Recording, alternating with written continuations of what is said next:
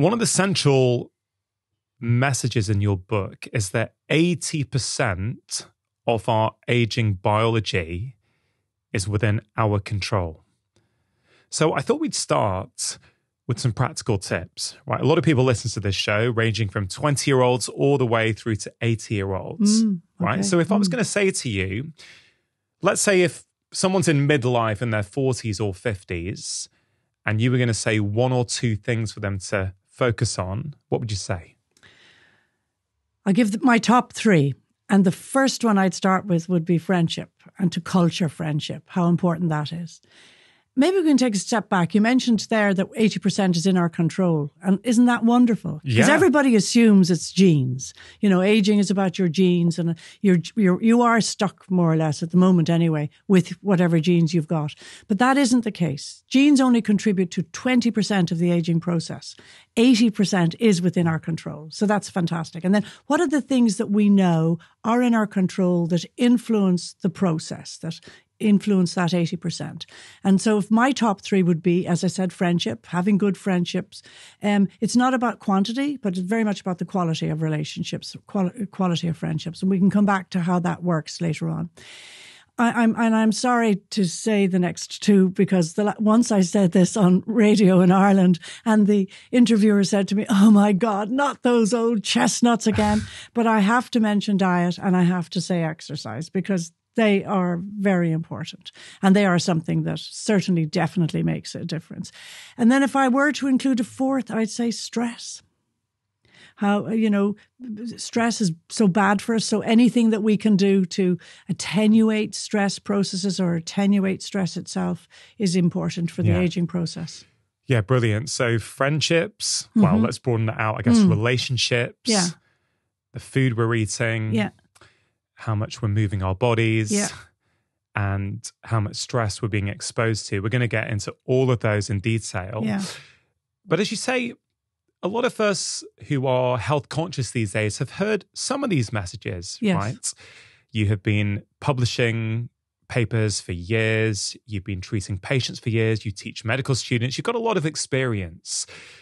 And I think everyone comes to the aging conversation at different times in their lives, right? So you mentioned your top three there, but I'm interested, how would you frame it differently depending on the age of someone who's coming to see you? So for example, if someone is a 40-year-old female, for example, how would you change that messaging slightly to be super relevant for them?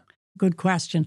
So 40-year-old female will be coming into menopause. So to be preparing for that, I would say that's the first thing. We can talk a little bit about that. It doesn't change what I'm saying about friendship, but it's sometimes much more difficult because there are an awful lot of other pressures on someone's life. So they don't have the time to be culturing friendships, etc. So, but to use some mechanism for retaining friendship is very important.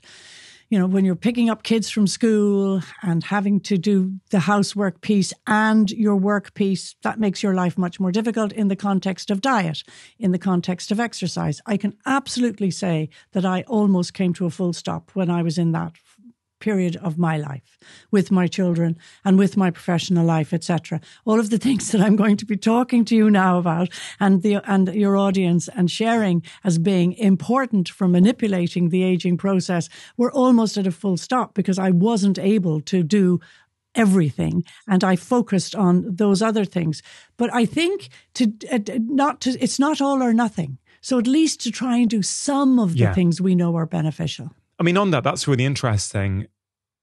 At this stage in your life now, with all the experience that you've got, with the knowledge you now have, if we rewind back to your 40s, had you known what you know now, do you think you would have been able to make different choices? Would you have made different choices back then? Oh, that's such a great question. At a personal level, I probably wouldn't because I adore my work and obviously I love my family. But I in order to really focus on factors we just talked about, you really need to pull back from one or t'other. And I would not have done that at a personal level. I wouldn't have done it. However, I didn't know as much as I know now. And now that I know as much as I know, I'm working really hard on it, to be honest. Well, that thing about work and purpose, of course, is something you've written a chapter on, which we're definitely going to talk about. So I get the messaging for a 40-year-old.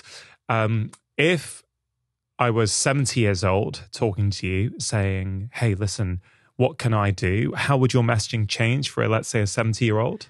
Well, then the messaging is very different because generally speaking, we have more time. Although I've met a number of 70-year-olds who say, I've never been busier since they retired.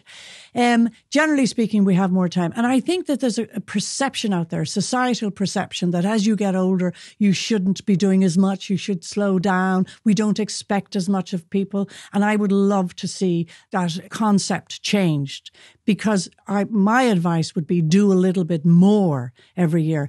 I definitely mean that applies to exercise. A little bit more, whatever your movement is that you enjoy, do a bit more each year after 50. But I would also recommend that in the context of food. Put a bit more variety into your food every year. Think of something different that you can do. But also creativity and purpose. Change that also every year of your life so that you have something that you want to do new every year. Variety on our plate and in our lives and in our exercise regime are really important. So I would say that applies. Can I say something about the age thing? 20-year-olds, this is important for. And that's the age I'd like to see starting to engage in the process. I was going to come to that. And that's so far away. Well, I have a great story about that because I was giving a lecture in Trinity recently and we've what's called a TEP course, which draws students from non-health related courses in the university into modules they might be interested in, and aging is one of them. So I had students from geography and law and mechanical engineering, etc., in the audience in front of me. And after the lecture, two young chaps came up and they were from Durham University on an Erasmus, Ben and Dominic. And they said that they were looking for the university to choose for their Erasmus. And they chose Trinity because of the longitudinal study on aging that was being done in Trinity. And I was like, just like you. Wow. And I said, why? And they said, because we feel it's such an important area. Now, they were not, one was in bioengineering and the other was in one of the humanities.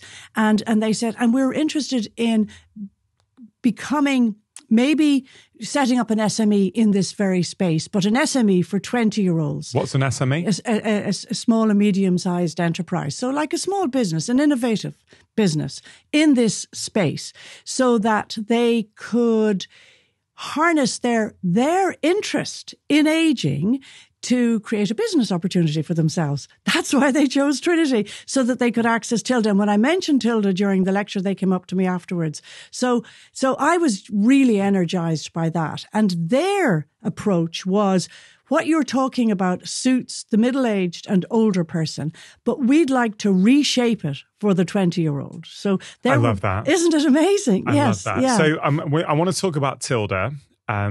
You mentioned it. And I'll be honest, growing up, my familiarity with that term was to do with a particular make of basmati rice, which we would have at home, TILDA basmati rice. I'm sure many people listening will resonate with that. But when you talk about TILDA, you're not talking about a rice brand, are you? I'm talking about the Irish longitudinal study on aging. That's where the D comes from. There was already the Italian longitudinal study on aging. So we had to recreate it. We couldn't use the S from study. Let's just understand what that means, right? You say longitudinal. What does longitudinal mean? And I just want a bit of context here. People who've been listening to my show for a while will know very recently I had on Professors Robert Waldinger and Mark Schultz, who are the director and associate director of the Harvard Adult Development Study that's been going on now, I think 85 years or more, right? So they're familiar a little bit with that study and some of the learnings from it. So can you explain what your study is? What does longitudinal mean? And how would certain elements of your study compare to what they're doing in Harvard? Okay. So longitudinal means generally that you have a cohort of people, and in our case in TILDA, it's an Irish population of people aged 50 and older chosen through a randomly selected sample, which means that whatever findings we get, we can generalize to the population. And the same people are studied longitudinally at regular intervals, in our case, every 2 years. And the study has been running for 16 years now with a 3 to 4 year pilot run-in. So every 2 years, we go back to the same people. Now, that's what the longitudinal bit is. That allows you to understand the process of aging. So you're looking at the same person now for 12, 16 years, as it stands at the moment. You knew what they were like at baseline, and then you can actually look at changes in the components. I call it the tapestry of that individual, which makes up how they are now. For example, we measure a number of different factors. Of course, we measure genetics, the epigenetics, all of those new biomarkers of aging, the common things like you get in a blood screen, your kidney function, your kidney function, your electrolytes. I was going to say urea and electrolytes. I'm so used to saying that when I'm ordering them. Your kidney function, your electrolytes, your hemoglobin, etc. But we also measure social factors and economic factors. And they're really important to understand who we are biologically.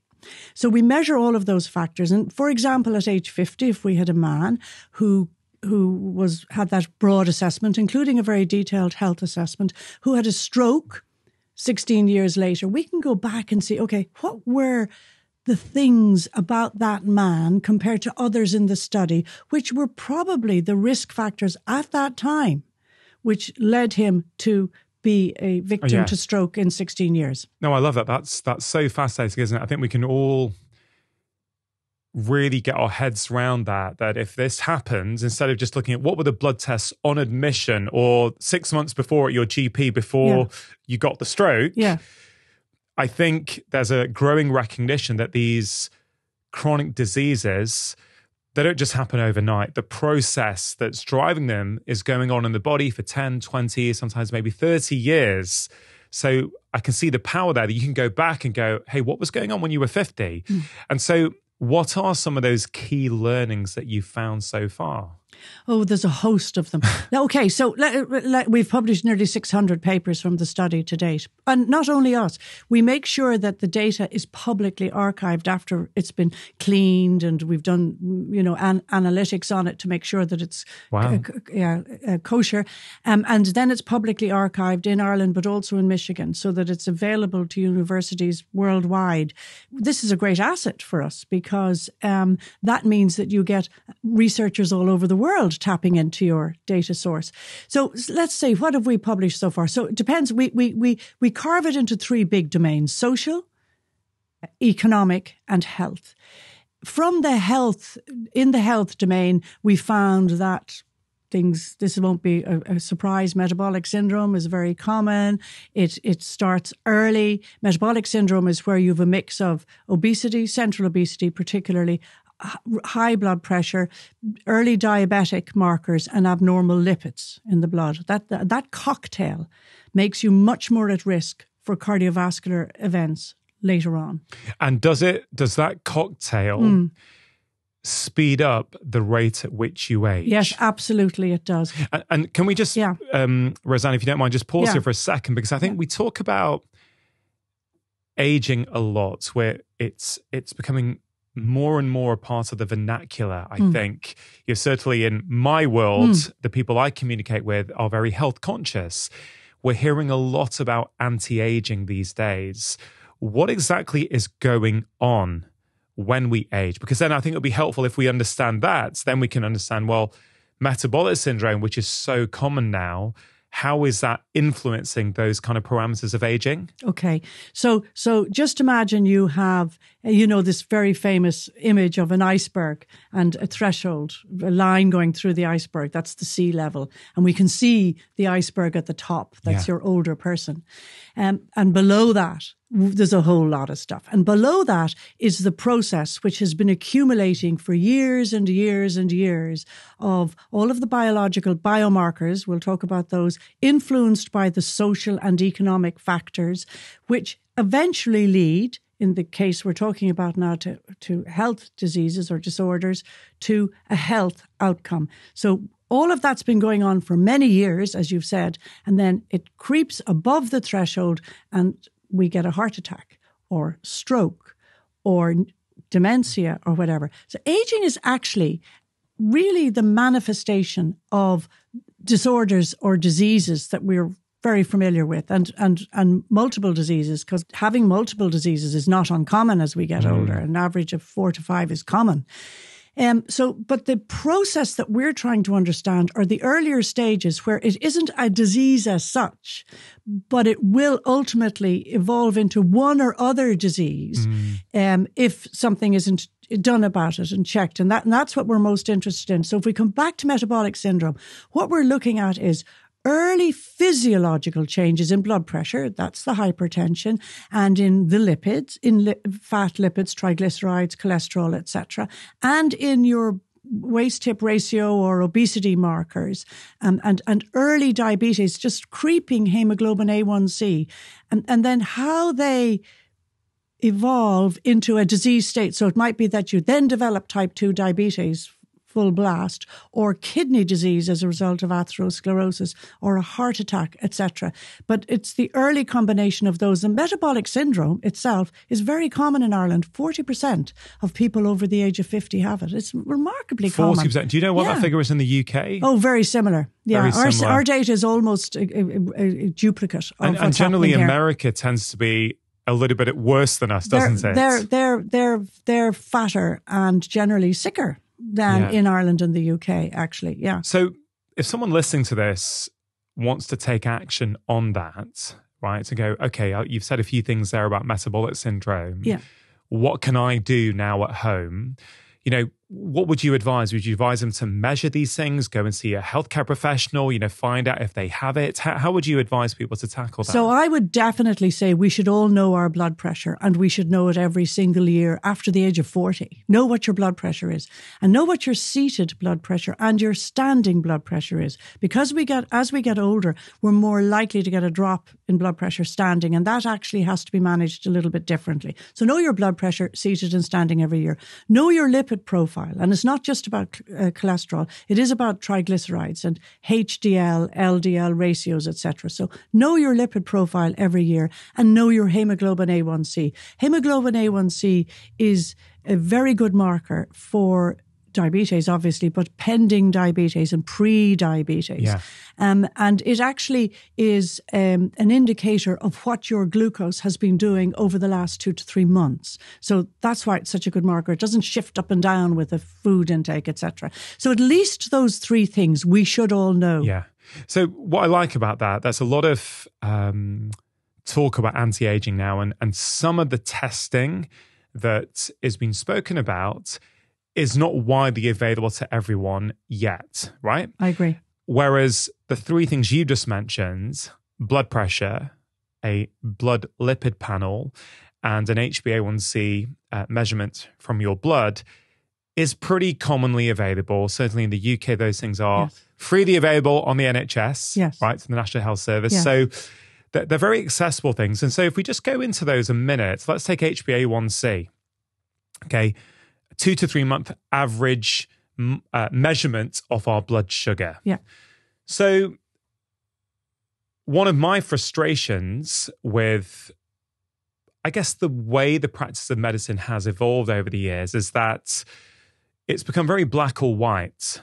And much of the time we interpret things in a very black or white fashion. Mm-hmm. It's either normal, or it's pre-diabetic, or it's diabetic. Right? Type 2 diabetes I'm talking about. Mm-hmm. So, if your HbA1c is 6.5 or above, we say type 2 diabetes. If it's between 6 and 6.5, we say that's pre-diabetes. Mm-hmm. But if it's 5.9 or 5.8 or 5.7, it will often be reported as normal. Mm. So I'd love you, with all your knowledge, to expand on what do you like to see with an HbA1c? Of course you want it normal, but are you off the school of thought where lower is better? So when I started off as a junior doctor with respect to blood pressure, we were treating blood pressure, systolic pressure, if it was more than 160. No way. Yes. And now we're looking at 120. Hold on. So when you qualified, it was 160 yes. you were treating. When I qualified, I'm pretty sure it was 140 was the threshold to actually treat. Yeah. And now we're down to 120. Yeah. So, and that's because massive randomized control trials have been done to explore this. So it's the same with all of these. We're talking about biomarkers. Everything we're talking about now are biomarkers. All a biomarker is a marker of your biological status. So all of the biomarkers that we use thresholds because that's where the information is at that particular time. And obviously, it's much easier to apply at a population level. For individuals, it varies. And you know the way there's a distribution at a population level. And of course, people lie outside of a normal distribution, many. And we're learning that same change with respect to blood pressure is applying to a number of other biomarkers, and lower thresholds are being applied. So if a patient came to see you and their HbA1c comes back at 5.9, so technically it's not yet in the pre-diabetic range, what do you say to them? I advise them. I give them lifestyle modification advice. Do you say, look, it's not yet pre-diabetic, but if we don't do something, or if you don't do something, this may very quickly end up at prediabetes? And that's what we've shown in the study, that it very likely will evolve into prediabetes, even 2 and 3 years later. So get a grip of it now when it's reversible. Yeah. And the grip is easy. Grip is low sugar, manage your diet and lose a bit of weight. The grip for that one is very easy. There's some pretty good data now, I think, showing that all-cause mortality it goes up as your average blood sugar goes up. Yeah. So if we compare, let's say, an HbA1c of 5.9, again, technically normal, with an HbA1c of 5.4, I've seen some good data showing that actually your mortality goes up as that goes up, right? Yes. But we're still calling 5.9 normal, which I don't think we should be anymore. And you mentioned something there which I think is really worth expanding on. At a population level versus an individual level, right? I'm not sure everyone fully understands that concept, right? And I think it's an important one because a lot of the time the guidelines we're being given that doctors are applying are things that maybe, let's say in the NHS, have been deemed overall for these 60 plus million people that exist in the country, we can afford to actually manage this percentage of people if we have crossed this threshold, right? So on a population level, it works, but individually, you may miss out, right? Yes. How would you frame it for people? No, I think you framed that incredibly well. So if you're near the threshold of something, those thresholds have been derived by averages, just to understand that. And so it's a cutoff based on averages. But each side of the average, there is a distribution. And we don't make recommendations based on the lower pieces of that distribution or the lower levels of that distribution. We make it where that cutoff occurred because that's the only way we can apply things at a large scale within a health service. So therefore, when you're dealing with an individual patient, I try to deal with the individual. I give them the evidence. I say, look, these are what the recommendations are. In my opinion, I'm knowing you, I see these potential risk factors, and I actually think if I were you, I would get a handle on these risk factors now when you've plenty of time. It's coming back to the 20-year-olds again. There's lovely data on blood pressure to show that if you have a slightly higher blood pressure, even in your 20s, you're on a higher blood pressure trajectory for the rest of your life. Whereas the lower blood pressure group within that population distribution in your 20s are less inclined to have the higher trajectory. Yeah, those graphs are fascinating. The whole thing's fascinating. This idea that you mentioned with your TILDA study that you can go back. This is for people above the age of 50. Someone has a stroke, let's say, in their late 60s. Yeah. If they're in your study, you can go back and go, hey, what was going on here? Yes. That's incredibly helpful. And yes. I'm really excited to see how this data set builds over the years and what else we're going to learn. Yeah. But that's 50 and above. As you just mentioned with the blood pressure there, we can go even further back. We can actually recognize in our 20s, we might be able to pick up stuff in our 20s that indicates what's going to happen when we're 60, 70, 80. So just to finish off on that piece, we started off talking about the advice you would give to a female in their 40s. Then we moved on to the advice that you would give someone potentially in their 70s, recognizing that everyone's an individual and everyone, needs slightly different advice. But stereotypically, if there was a 20-year-old sitting in front of you saying, oh, aging, that's miles away in the future, right? Why do I need to be bothered about that? Or what would you say to a 20-year-old that might make a difference in terms of what they do?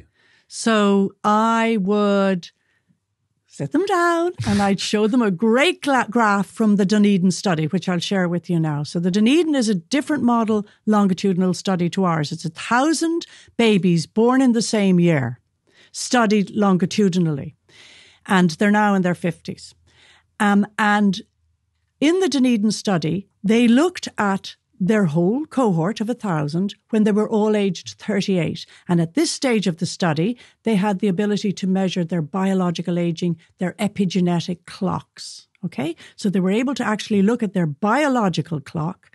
And of course, everybody was the same age, had the same chronological clock. In other words, number of candles on their birthday cake. And remarkably, they showed that some people aged 38 were behaving biologically like 28-year-olds.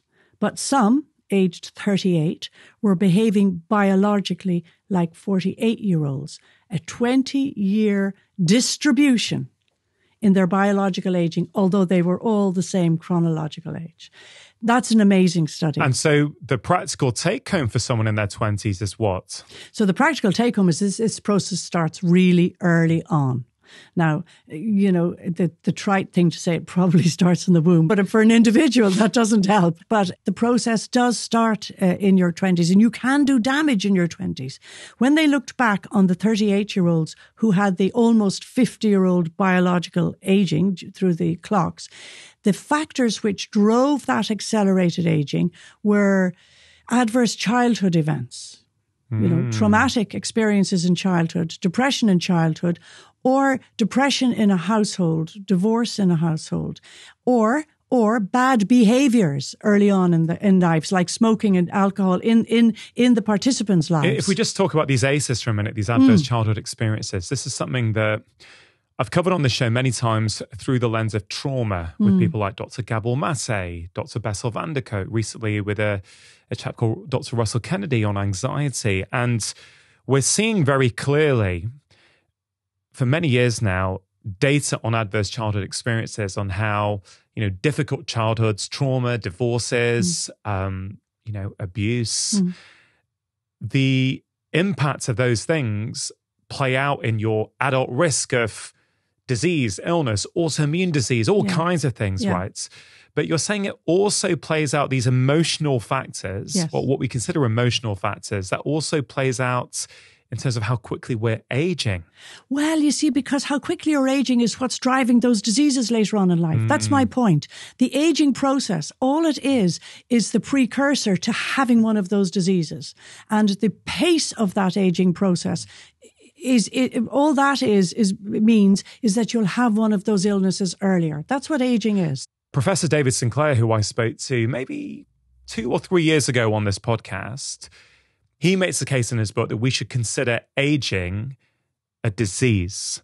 What's your perspective on that? Well, I don't entirely agree with that, although I can see that there's some overlap in concepts. There isn't a diagnosis for aging as such. It's a very multifactorial process. It's something that we all will experience in one way or another. It doesn't necessarily lead to a disease outcome that we recognize. So there's some of the reasons that I wouldn't agree with that. But also, as a doctor and knowing busy ED departments, etc., I wouldn't like people to think of aging, for which we've no cure at the moment, is a disease. And when somebody comes in, that they attribute something to aging and we can't do anything about it. I think that patients would lose out. Yeah, I think the point everyone's trying to make is that the aging process underpins all kinds of diseases that we get later on in life, heart disease, stroke, dementia, cancer, whatever it might be. And so if we can slow down the aging process, we also reduce the risk or at least delay the onset of many of these diseases. I think most scientists study aging would agree with that. But I think there's a wider point here for me, which I've been thinking a lot about recently. There does appear to now be, I won't call it an obsession necessarily, but the term anti-aging is something that really has got the zeitgeist now, right? People are very excited about anti-aging, reversing aging, all these kind of things. Are we missing something about the human experience? Are we trying to defy something that is fundamentally a part of humanity? You know, we're born, we live for a set period of time, and then we die. I know you know all the biology and the blood markers, and you've done all the science of aging, but from a philosophical point of view, what's your perspective on that? It's a great question. First of all, factually, quality of life gets better as we get older. That's the first thing to say. And this has been shown by many, many studies. In our own study in TILDA, aged 50 upwards, quality of life continued to improve year on year until late 70s. And the factor which actually impacted then on positive quality of life was physical ill health. That was the biggest factor that impacted on quality of life. Information is not enough to make change in your life. You have to take action. So to help you take action after watching this video, I've created a free nutrition guide for you. This contains the 5 most important practices I've seen in over 2 decades of seeing patients. They work for you no matter what your dietary preference. There's a step-by-step action plan to help you implement those changes in your life. If you want to receive that free guide right now, just click on the link in the description box below.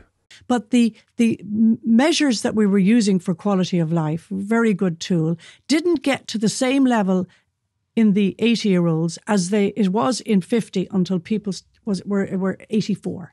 So in other words, it went up and it slowly came down, and it was only at age 84 that your quality of life was the same at 50. So hold on. So better. Once you've hit 50, on average, it gets better. Your quality of life gets better and doesn't get down to that level until you're 84. Absolutely. So you have 34 years of good times. Maybe longer, because the only factors that were influencing beneficial quality of life, this is on average now, this is at a population level, were physical disability. So not being able to do what you were previously able to do because of arthritis or another physical illness. Is that the point for you? I think that's the point from your book is not necessarily about trying to live to 150, right? Yeah.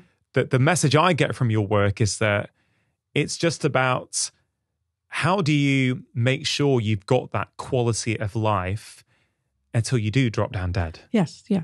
And living independently and having a good quality of life. They should be our 2 metrics for happy lifespan. So on that then, what are some of the myths that are currently being propagated, would you say, around aging? There's all kinds of talk about living to 150 or 120, 130. You know, what's your take? Well, first of all, are there any myths out there that you'd like to share a different perspective on?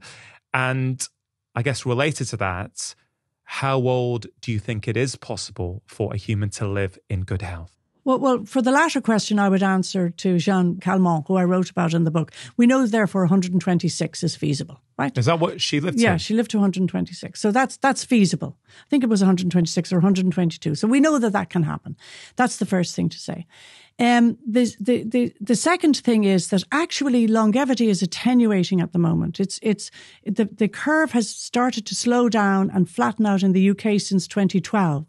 And in the US. Now, the attributable reasons for that are disparities in socioeconomic status. That's what most of the researchers in this area would now agree in the UK. And in the US, a dominant feature driving that is younger deaths due to opiates.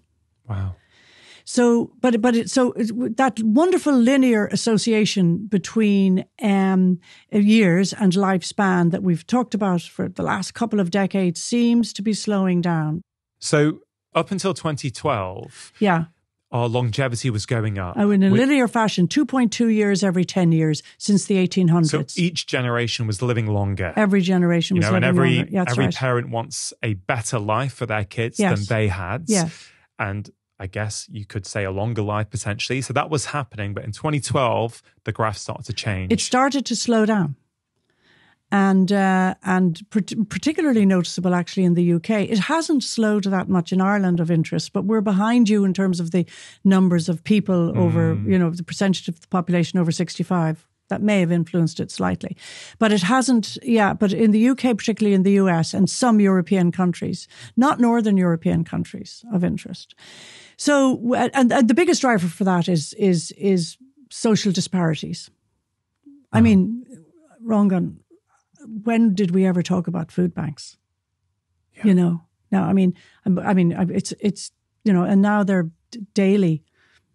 part of daily practice throughout the country.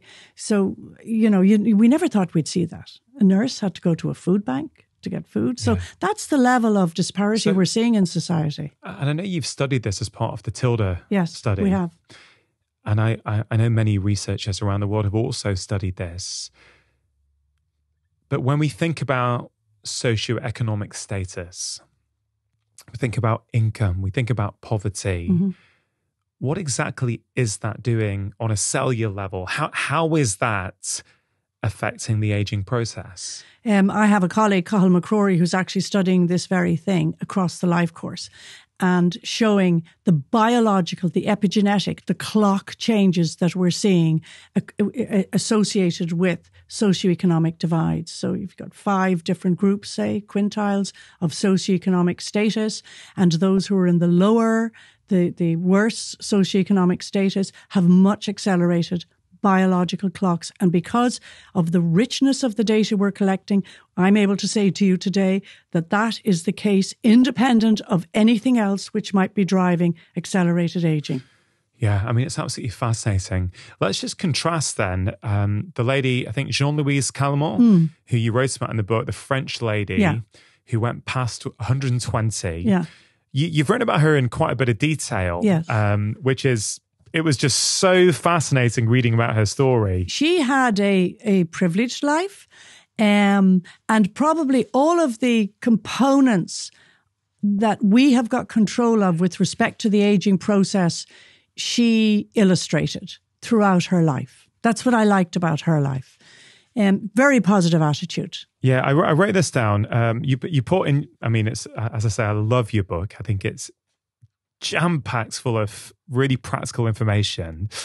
At the time of writing, the record holder for longevity for the human species at 122 years and 164 days is a French woman, Jean-Louise Calment. And, there's many paragraphs on her, but this one I wrote down, and I think this really speaks to what we're talking about with socioeconomic status, which is Jeanne never had to work. She employed servants and led a leisurely lifestyle within upper society, pursuing hobbies such as fencing, cycling, tennis, swimming, roller skating, playing the piano, and making music with friends. In the summer, with her husband, she would mountaineer. She enjoyed an idyllic, relatively stress-free and fun-filled life. Now, you can interpret that 2 ways. You can either interpret that and go, okay, wow, that has shown us what is possible. And I can see that the various elements that you write about in your book, a lot of them are there within her story, or that can be incredibly off-putting to people and go, yeah, all right for her. My life is completely different to that. No wonder I'm struggling. So how do you make sense of that? Well, I mean, you're a doctor. I'm a doctor. You sit down in front of somebody, you talk to them about ways of alleviating stress, but that they're finding it hard to make ends meet. Yeah. I mean, and it's a terrible problem. So you've just exemplified that issue. I struggle with that. I mean, I know what the facts are. I know what works at a biological level. So now we're going into how important this is at a sociological level, at a societal level. How can we change society to enable all of the things that we know will work? And frankly, everything we're talking about here that individuals can modify, they don't cost money by and large. but you need not to be stressed about how to feed the kids throughout the week at the same time. So one of the things that we've learned from our research certainly is education. That education drives better quality of life, less stress, and more higher income in later life if you can achieve that in younger years. So at a societal level, one of the things that we certainly can do is protect education for everybody and ensure education for everybody.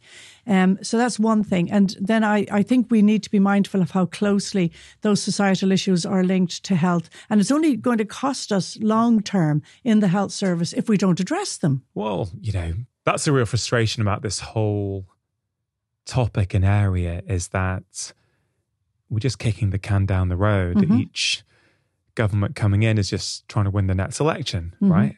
And they're not thinking about 30 years, 40 years down the line, because they'll be long gone. They won't be in power, by then. And it's a real problem because it's not rocket science to figure out if you feed your population well, if you provide for them, you make it easier for people, actually, people are going to be healthier. They're going to live better. They're going to put less strain on the health service later on in life. But no one's kind of doing that. But one thing I will say, and I think your book really speaks to this, a lot of the things that people can do to slow down aging are free of charge, right? They are. And I, like you, have worked in areas where people are struggling to make ends meet. And even within that, I can't change the poverty. But if you can really connect with that patient and help them understand how, 10 minutes of meditation or prioritizing 20 minutes with your kids or your partner each day, or it is worth on that Saturday afternoon going and nurturing your relationship with your friends and your family, whatever it might be, those things make a biological difference. So I guess I'm trying to say is that, yes, we want to change society. We want politicians to get involved and societies to be more equal, less disparity between rich and poor, all those sort of things. But we still, even in an unequal society, yes, it's challenging, but we can help people make better choices, can't we? And we have to take control of this ourselves. And you've written about this. No matter what, even breathing exercises, anything which will enable de-stressing is very important. Yeah. And that only takes a few minutes, a couple of times a day. The other thing I think that we can take control of is community, ensuring community, engaging community, being more engaged in our communities, volunteering.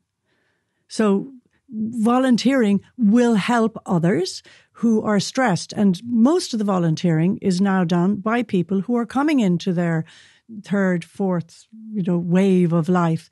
And 70% or something is the figure. And they get so much benefit from volunteering. Mental health problems are significantly less. Quality of life is better. And disability is less. We've shown this objectively in people who volunteer. And that's not because they were well enough to volunteer. That's longitudinally, people who do it are less likely to get those negative outcomes. So volunteering is really good, and volunteering gives back to the community, and volunteering may well help to buffer some of the challenges that we've just outlined. I want to talk about attitudes. Yeah. Our attitude towards life. Because if I continue what you wrote about Jean-Louise Calment, you write that she did actually move into a nursing home. I think it was after a fall, aged 110. Yeah. But again, some really interesting things there. Even though she was in a nursing home, Calment initially followed a rigorous daily routine. She was woken at 6:45 a.m., started the day with a long prayer at her window. She thanked God for being alive and for the beautiful day that was starting, underscoring her positive attitudes and outlook. Then she sits on her armchair and does gymnastics wearing her stereo headset, right? So this is fascinating. I've got this wonderful image of this 110-year-old lady basically practicing gratitude every morning, right? And, we've touched on gratitude several times on this podcast over the years. There's really good research on gratitudes. It seems as though she naturally had this positive attitude. From what you know from what you've studied, how important is attitude to the aging process? Hugely important. That's what I would say. Probably, the most important thing that now it's hard to change your attitude. I mean, attitude is very much about being an optimist or a pessimist, but knowing it's important, people might be able to put more time and effort into creating a positive attitude or being positive or less negative about things.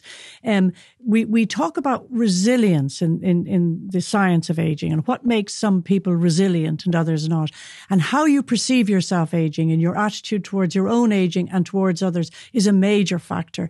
Again, in the TILDA study, we've measured perceptions of aging or aging attitudes at baseline and obviously follow up. And people who saw themselves as 20 years younger than their age, as I do, actually were physically fitter and mentally, cognitively better, independent of all of the other factors we were able to adjust for 10 years hence. So it matters. So the phrase, you are as young as you feel, actually has scientific validity. Yes, it's biologically embedded. I mean, absolutely. It's just fascinating that.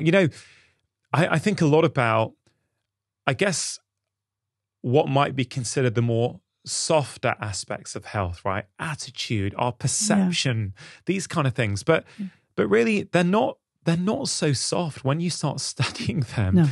No. There's actually hard data on them. I spoke a few months ago with someone called Professor Anise Mukherjee. She's, very, very experienced consultant endocrinologist, a women's hormone expert. And in the conversation, which is all about women's hormones and the menopause, I shared with her some research that I came across showing that in societies where they perceive aging as a good thing, they associate it with wisdom, and life experience, people report less menopausal symptoms. Yeah. Right. So I'm very keen to say, I'm not saying that menopausal symptoms don't exist, nothing like that. I'm well aware that they cause huge amounts of problems for many, many women. But it's fascinating to me that when we have a perception in society that actually aging is a good thing, people report less symptoms. And I think that sort of fits with what you're talking about. So perceptions are internal, okay? They come from ourselves, our personality type, if you like, and factors that have influenced us through our lifespan, through the life course, which make us, but also from society. Then that's a really good point that you've raised. If you're constantly getting negative ageist attitudes from the media or from individuals or whatever, very hard for you to retain a positive attitude and an optimistic attitude when you're being bombarded by, in some cases, subliminal ageism. Now, I think that is changing. Yeah. I even have seen a change over the last decade. I think it's changing. But that unfortunately during COVID, initially, in the initial stages of COVID, we encountered so much ageism in the policy approaches, the quick fix approaches. We don't need to go into it now, but I mean, the whole approach to people in nursing homes, the whole approach to older people being discharged from hospitals, etc. I mean, a very, very ageist approach. The whole approach to letting people die on their own and not let their families be with them. The whole thing was catastrophic. And the language that was being used by the media at the time, people were being called out because of their age. An 85-year-old woman who had multiple diseases died, etc. Now, they stopped that. And I noticed it change during COVID because of the backlash. In Ireland, we used a term, which is a terrible term, called cocooning. So everybody over the age of 70 was asked to cocoon, which meant that they stayed in their home and didn't engage with anybody. So the subliminal implication of that is you're 70.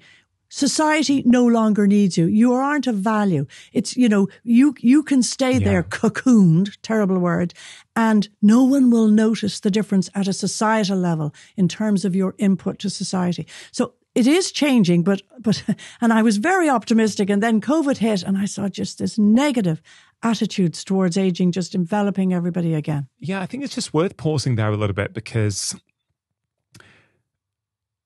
I really feel strongly that these lockdowns, this social isolation piece has been so toxic for so many people. couple of sort of points I just mentioned from my perspective. I remember a couple of years ago, maybe after the first or second lockdown, I can't remember when, once the leisure centre had reopened and I went to go and have a swim, I was chatting to the guy at reception who I hadn't seen for about 6 months, and we were just having a bit of a chit chat. And he was just saying, people have changed. He's like, people in their 50s and their 60s and 70s who 6 months previously, he said, would come in bright, chatting. They're now withdrawn. They look older. They're not saying much, right? And this is the impact, of course, there's many things there, worry, fear, anxiety, whatever it might be. But there's no question that isolating people has had really toxic effects. There's no question about that. Everything you've said, unfortunately, is factually correct. In the TILDA study, the loneliness increased threefold during COVID. So we were able to track that because it's longitudinal. So we knew what the loneliness parameters were that we were measuring before COVID, and it increased threefold, as did depression increase threefold, independent of anything again. And we know from animal studies, if you put a monkey in a cage on its own, because we're gregarious animals, as monkeys are, in a cage on its own, and then biopsy the lymph node, which is the engine house for inflammation and immunity, you can find that the genes in the lymph node are upregulated for inflammation and downregulated for the factors that protect our immune systems. And it's well known with social isolation, you're more likely to get colds and flus and viruses. So there's biology, but it's the long-term toxic effects, because inflammation is probably, if you were to identify one thing that accelerates the aging process and is culpable for or causal for the biological changes, it's inflammation. So I think that the social isolation has indeed caused biological consequences, which may long-term be toxic, but worse again, people are finding it really hard to reconnect. Now, this isn't only older persons. Younger people have also suffered a lot and continue to suffer. So it's something we have to address as individuals, to be aware of it and to reach out as much as possible. I think, humans are... we're creatures of habit. We get used to new normals very, very quickly. Yeah. And I really think we've been deceived by convenience, right? There is a cost to convenience. It is more convenient to meet up with your friends on Zoom. You don't have to go anywhere. Yeah. You just, in your kitchen with your coffee, press join. Yeah. And you feel you're interacting with them. Now, of course, that can have benefits, particularly for people who live far away, but it ain't the same thing. And I also have seen with so many patients and so many friends, they used to go to classes, whatever it might be, yoga, martial arts, singing. But over the last years, they went on to Zoom and they've never returned back. But that convenience, I think long-term can be toxic. Yes. And I don't know how we start reminding people. I keep saying it on the show. I want to try and remind people to go, listen, you want to do 10 minutes of yoga every night on YouTube? Yeah. Great. But still sign up for that weekly class that you used to go to back in 2019. Because you get so much more from that class, bar the yoga. You get the social engagement. And that is, we have evolved as gregarious animals. We have to do it. Talking about community, in your book, you wrote in detail, is it Rosetta? Rosetta, yeah. And it was truly fascinating. So I wonder if you could talk us through Rosetta and what does that teach us about the power of community and social relationships? This is a great story, and it was probably the start of the link between social sciences and health. So Rosetta was a small town in northern Italy, and in the 1800s, they needed to emigrate. There wasn't any employment, so they emigrated to a location in the States, in Pennsylvania in the States. They called it Rosetta, the town in the States, and they replicated an awful lot of their lifestyles in Italy in terms of the infrastructure, the way the town was designed, etc. And then more and more from Rosetta, Italy, emigrated to Rosetta in the USA. And a scientist called Stephen Wolfe, he wasn't a scientist, he was actually a gastroenterologist, but he got interested in epidemiology, and he was very interested in the brain-gut response and interaction and network. So he had a holiday home near it, and he gave talks to towns and villages nearby. And one night he was speaking in one of the towns, and a GP came up to him, a general practitioner, and said, you're talking about what was the big killer at the time, cardiovascular disease, in men in their mid-40s, 50s in the USA. He said, I'm working in this town. It's one of 2 or 3 towns I work in nearby, and I'm not seeing that. I'm seeing people living well into their 65s and beyond. This is in the 1900s, 1930s and 40s. And he said, I'm definitely seeing something different there than the other towns I'm working in nearby. So Stephen Wolfe didn't just take that as he went with medical students the next summer. They took over the town hall and they did all of the measures we know lead to longevity, because in the interim he'd checked their death rate books and found that, yes, it was true. They seemed to be living longer in Rosetta, and he found no suicides, etc. So they went and they installed themselves in the town hall and started doing blood pressure. They took blood tests for blood glucose at the time, etc.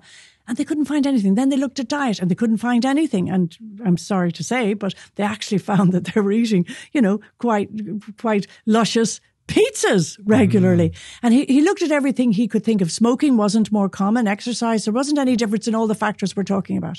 And he was sitting one morning in the town square in Rosetta on a Sunday, outside the church. And the next thing, the church doors opened and everybody piled out of church. But they didn't move from there. They stayed outside the church. And for an hour or two afterwards, they were still there chatting, kids running around, mixing. And he realized that the secret of longevity in Rosetta was Rosetta itself. Yeah. And then he started to explore their social engagement, their social networks, their social infrastructure, 3 generations living in one household. For a town of 2,000 civilians at the time, there were 22 different civic societies. People were always doing something. So that was, he got other researchers from his university involved who were interested in social scientists, and they started this whole research field, which is so huge now, of how important sociology is in determining our health. It's just fascinating, and particularly where you said their diets probably weren't that good, because, of course, we're trying to promote healthy lifestyles. But what does that mean? If you could live by yourself and hit all your exercise targets and hit a clean, organic, no sugar diet, sleep 8 hours a night, right? But you didn't have community, you didn't have connections, who would be better off? And I'm inclined more and more to think that social connections are right at the top of the tree. I believe that. That's why I started when I made my list at the beginning. You asked me what were the top few things, and I said friendship. That's social connection, that's friendship, that's engagement. And we know ourselves, if you've had a good night out, in my case, with the girls, with lots of laughter, and there'll be a couple of drinks involved, potentially, very likely. The next day you feel so good. Yeah. And it's been such a good experience. So we know this. It's intuitive. And yet we need to make an effort, particularly since COVID, to build that now back into our daily routine. Yeah. And you come back to your yoga. That's why it's so much better to go to the yoga class and not do yoga on YouTube on your own all of the time. You write about the blue zones, and I'm interested, as someone who studies aging, what is it about the blue zones that you like so much? What is it that they can teach us, but what is it that they can't teach us as well? So certainly from the blue zones, a lot that we've already rehearsed with respect to Rosetta is evident in the blue zones. They're sort of an exaggerated Rosetta, in that there's a fantastic community activity. There's a wonderful talk by a social scientist who went to Sardinia, and she was engaging with this man who was over 100. He was in his kitchen, sitting in the corner, and she went to interview him. And she said she didn't get a word in edgeways. There were 3 generations living in the house. And then the way his kitchen was positioned, it was the road outside the house was right beside the kitchen window. So everybody passing would see he was sitting there and they'd hop in to say hello. Some of them he liked, some of them he didn't like. He engaged with them all, but after they were gone, he would say sometimes, can't stand that man or something. But her point was she couldn't get a word in edgeways because there was so much activity in the kitchen. It was like a railway station. And it occurred to her, of course, this is contributing to his longevity. He's constantly being distracted and variety and engaged. So never been left isolated, never been left alone. At no stage was he alone. And for people who've never heard the term blue zones before, perhaps it's worth just giving a top-line overview. So there are 5 blue zones, and they're important. They're called blue because when they were first identified by the scientists who originally identified them, they marked the zones with a blue marker. So it's no more exciting than that why they're the blue zones. But they're actually in quite disparate areas of the world. I'll tell you where they are. There's Loma Linda in California. It's an Adventist group. And just to say that underpinning the blue zones is that they have a disproportionately high number of people living to 100 and beyond with good health. Yeah. Okay, so that's what it is. So Loma Linda, the other one is in Nicoya in Costa Rica. Then you've Sardinia in Italy, and the blue zone, why Sardinia is a blue zone, is people there disproportionately live longer and healthier than mainland Italy, just beside them. Ikaria in Greece, also an island, and Okinawa in Japan. Now, already you'll think, ooh, they're islands, by and large, not all. They're by the sea, and they're all on elevated heights. So they're not at sea level, but they're elevated. Now, the things that they share in common, which scientists now believe have contributed to the exceptional longevity, but healthy longevity, or I've described to you great social engagement and civic engagement, community engagement, but also their diets are pretty much plant-based. That's one thing they share in common. I'm not saying that these are exclusively associated with longevity, but certainly factually they share this in common. Secondly, no processed foods, little or no processed foods, low salt, low sugar in their foods. And they never eat to satiation. And actually, I have a scientist friend, Giovanni, who was working in Sardinia for a while, who's really interested in biological clocks, but he's from mainland Italy. And I asked him, what did you notice different about Sardinia? And he said, they don't deliberately do calorie restriction, but they are calorie restricting, he said, and fasting. They don't deliberately do, How are they doing that? They just don't eat as frequently, and they don't fill the plates as much as we do. I mean, I appreciate this is secondhand now. You were chatting to one of your colleagues who was there. Yeah.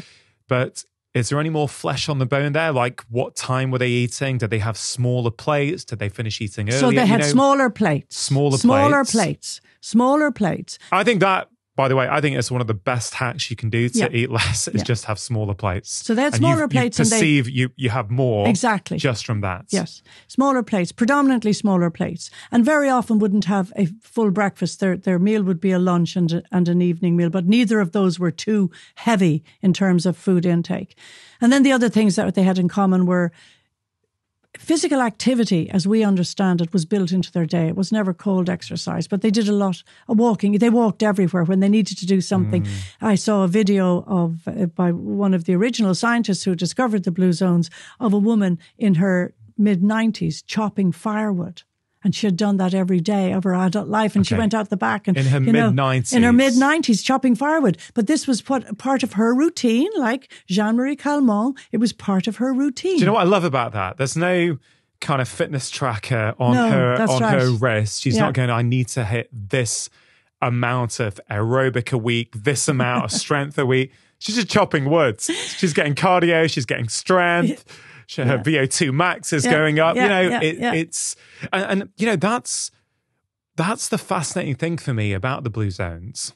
But if we talk about exercise for a minute, clearly physical activity is important, right? And right at the start of this conversation, when I asked you if someone was in their 70s, what would you say to them if they wanted to say, Professor Kenny, how can I slow down aging? How can I make sure I'm as well as I can be when I'm 80 or 90? One of the things you said was to do more, move more. Yes. And I know I've heard you talk about that before, and it's something I've become aware of now. I'm in my mid-40s, yes. but I'm realizing that actually movement, I was chatting to people at this family do at the weekends. I was saying one thing I'm realizing, you just cannot get away with not moving. Once you stop moving, it goes downhill very rapidly. And as you get older, you got to move more. Yes. And so I'm massively increasing now how much I move. And a lot of this is just, it's not anything flash. It's just walking more, just walking an hour a day and then trying to, just trying to build that in more and more. But what I find fascinating, particularly as aging is being spoken about and sold to a lot of us in the health space, it's a lot about tracking and hitting various metrics. And this will be good for your strength. This will be good for your heart. This will be good for cardio. And what you see in the blue zones is that no one's measuring a damn thing, right? These guys aren't thinking about, I need to get my resistance in. I need to get my cardio in. What's your perspective on that? Because that's fascinating. That's really, really interesting to me. So I don't do any tracking or anything because actually, frankly, it would stress me. I think with respect to the blue zones, it was built into their natural day. So for us, how would we do that? Yes, go for a walk, but also when you have to nip down to the shop for groceries, give yourself the extra 10 or 15 minutes to walk down to the shop or get on your bike. I cycle to work all of the time because some days that's my only way of getting any activity into my day.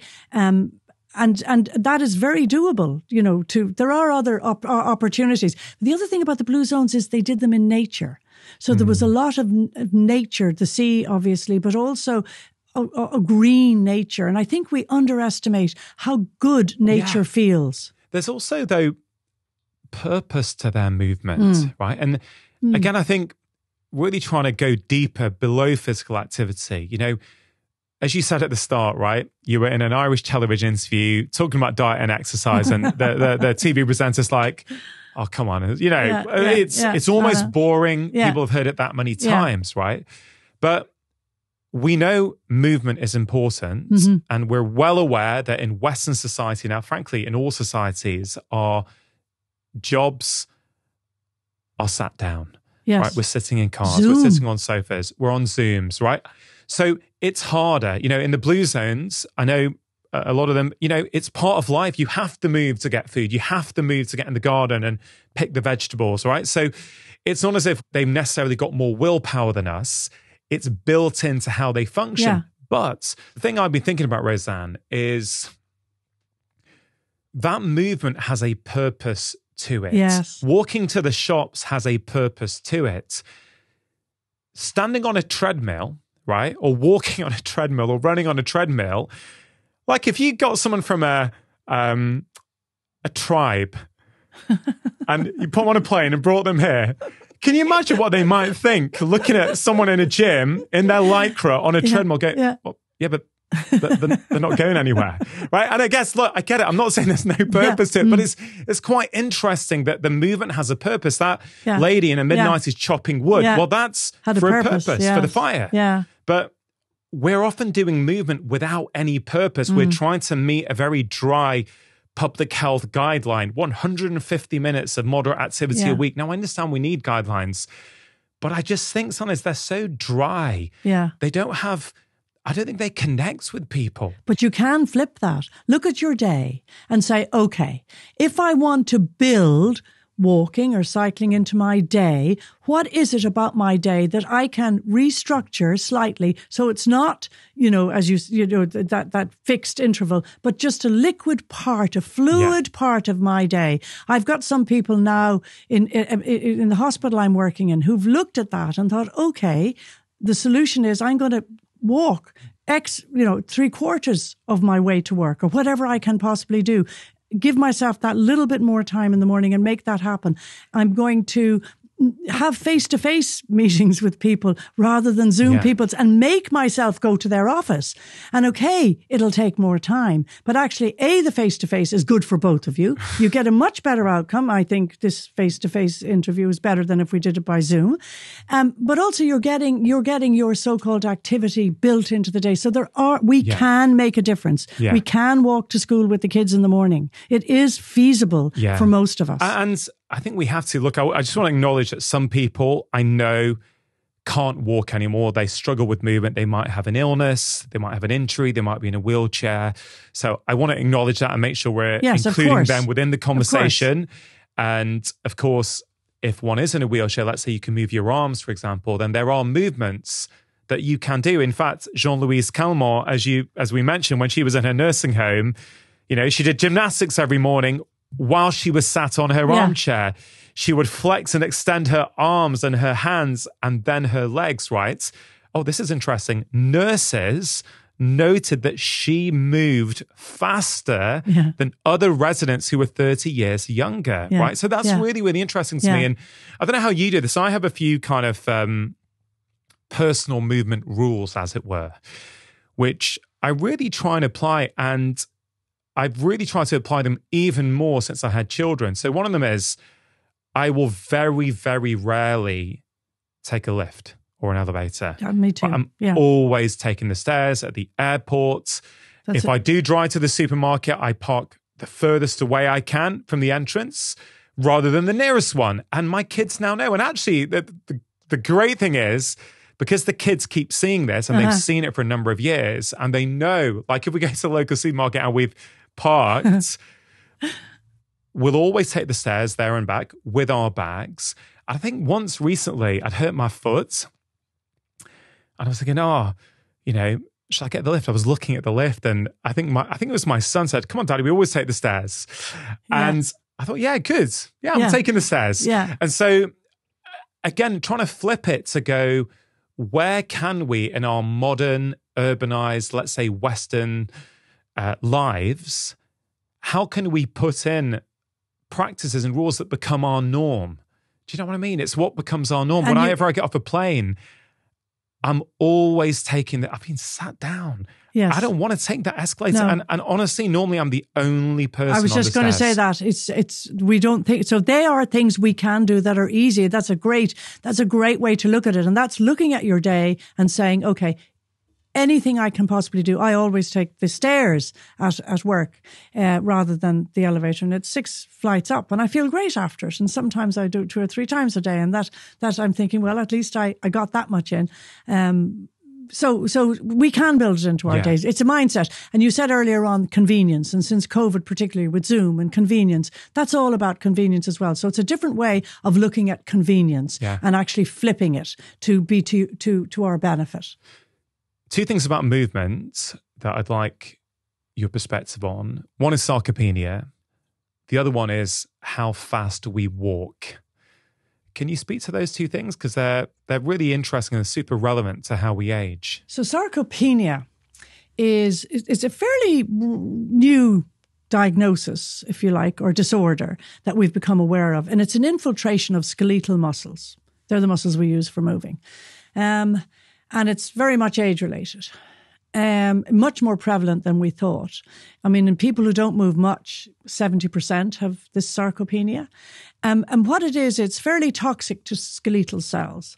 And actually, sarcopenia is probably underlying what we know of as frailty, because muscles maybe haven't been moved as much as they were moving, because that's how you prevent sarcopenia, by keeping muscles moving. Continuously waking up those muscle cells and muscle tissues to keep functioning.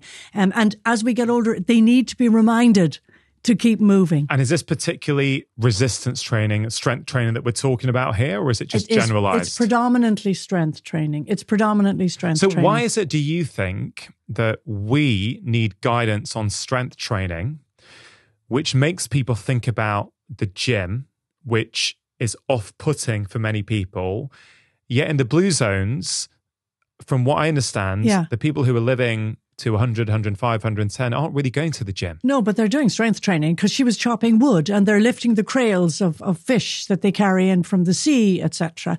And they're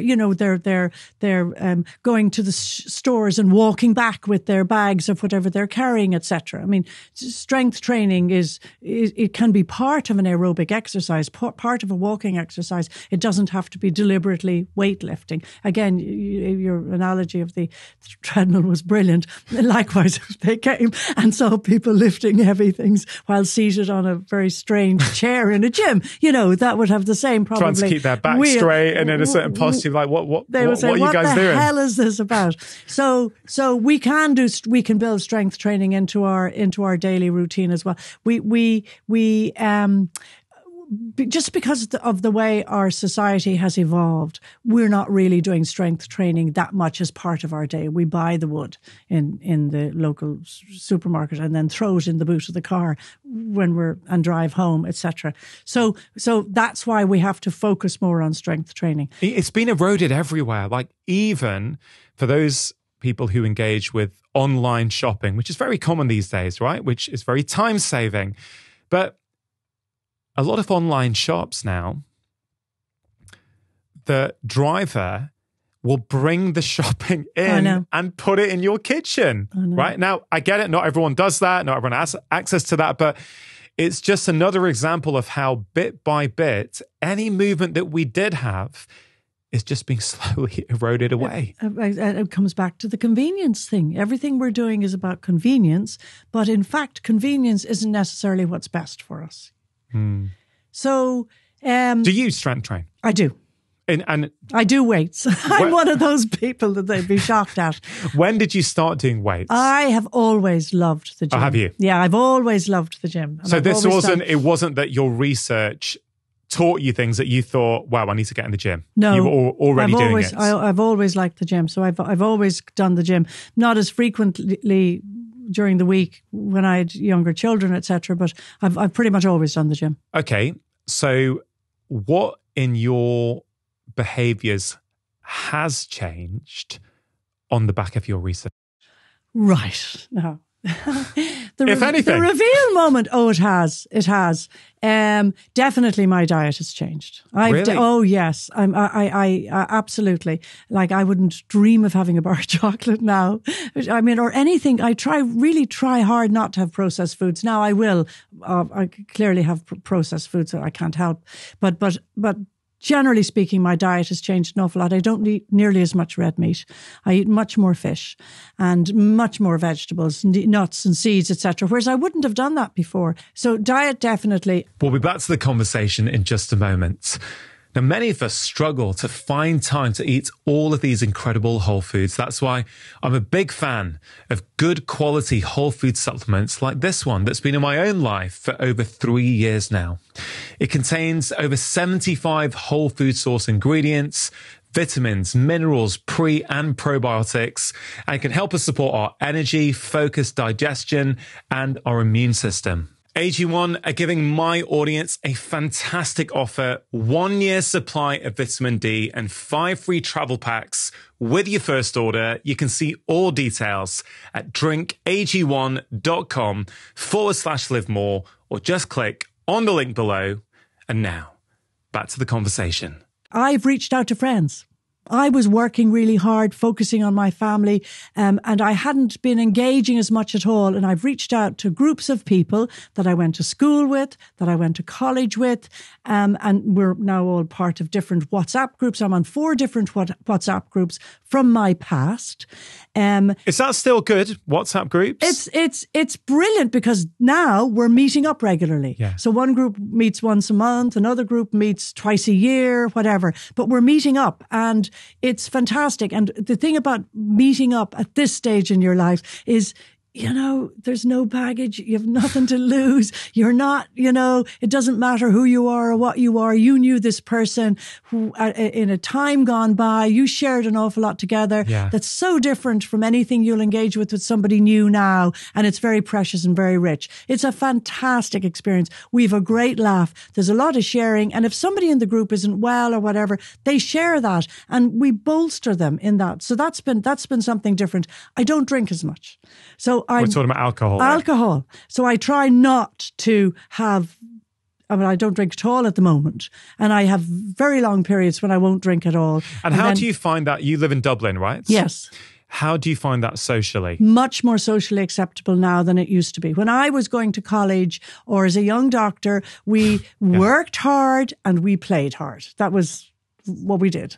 I find it socially much more acceptable, particularly with the younger people and younger students and doctors that I'm engaging with. The drinking culture is changing definitely. Now, they may be using other substances, but there's certainly, I think it's more acceptable now for people not to drink. Well, it was interesting when earlier on, when in our conversation, you mentioned, what you do in your 20s, really can make a difference in terms of how you age. I was thinking back to my days in Edinburgh as a medical student, thinking, I'm not sure much of what I was doing back then was helping my aging. But I guess related to that, one of your other core messages is that it's never too late. No, it is never too late. It's never too late to make a change. And I think that's a really important message. Can you just speak to that a little bit? Because people may go, oh yeah, in my 20s this happened, or in my 30s and 40s I was a carer. I was really, really stressed. We can still make changes even if we've had maybe some toxic behaviors in the past. So, okay, I'll approach that in two ways. We certainly can make behaviours, and there have been changes that make a difference. There have been studies of patients in wheelchairs, for example, who have started strengthening exercise programs, upper limbs or whatever they can move, and they've had an overall benefit, including a benefit in some of the epigenetic activity by doing that. So that's that cohort. So I use that as an example because people would assume, I think very often that that's not something that you're going to modify, but you can, within the context of whatever your disability, you can modify other beneficial aspects, including sarcopenia. But the second thing is there is a recent study, a randomized controlled trial, where 4 different interventions were used. One half of the study just carried on as ever, and the other half of the study modified diet, did exercise to 60 to 80%. So whatever they could do maximally, they did it to 60 to 80% for 30 minutes, 5 days a week. Would that be the equivalent of, let's say, a brisk pace walk? A brisk pace walk, so you're too breathless to talk. Got it. So nothing simple crazy. Simple stuff. So they modified diet, and the diet was very much a microbiome focused diet. So lots of diversity, polyphenols, carotenoids, etc., probiotics. And the exercise was as we've discussed, but they also did breathing exercises a few times a day to modify stress and to calm stress. And they also worked with sleep and invoked different measures which would improve sleep. Epigenetic markers were measured at the beginning of the study. That's the biological clocks I was talking about earlier on. And the study lasted for 8 weeks and at the end of the study. And remarkably, I think, in the cases which had these changes, these interventions in the 8 weeks, everybody complied. That was the first thing. They watched compliance very carefully. Epigenetics showed that their aging clocks had reduced by 3.6 years. Isn't that amazing? Hold on. In 8 weeks. Okay.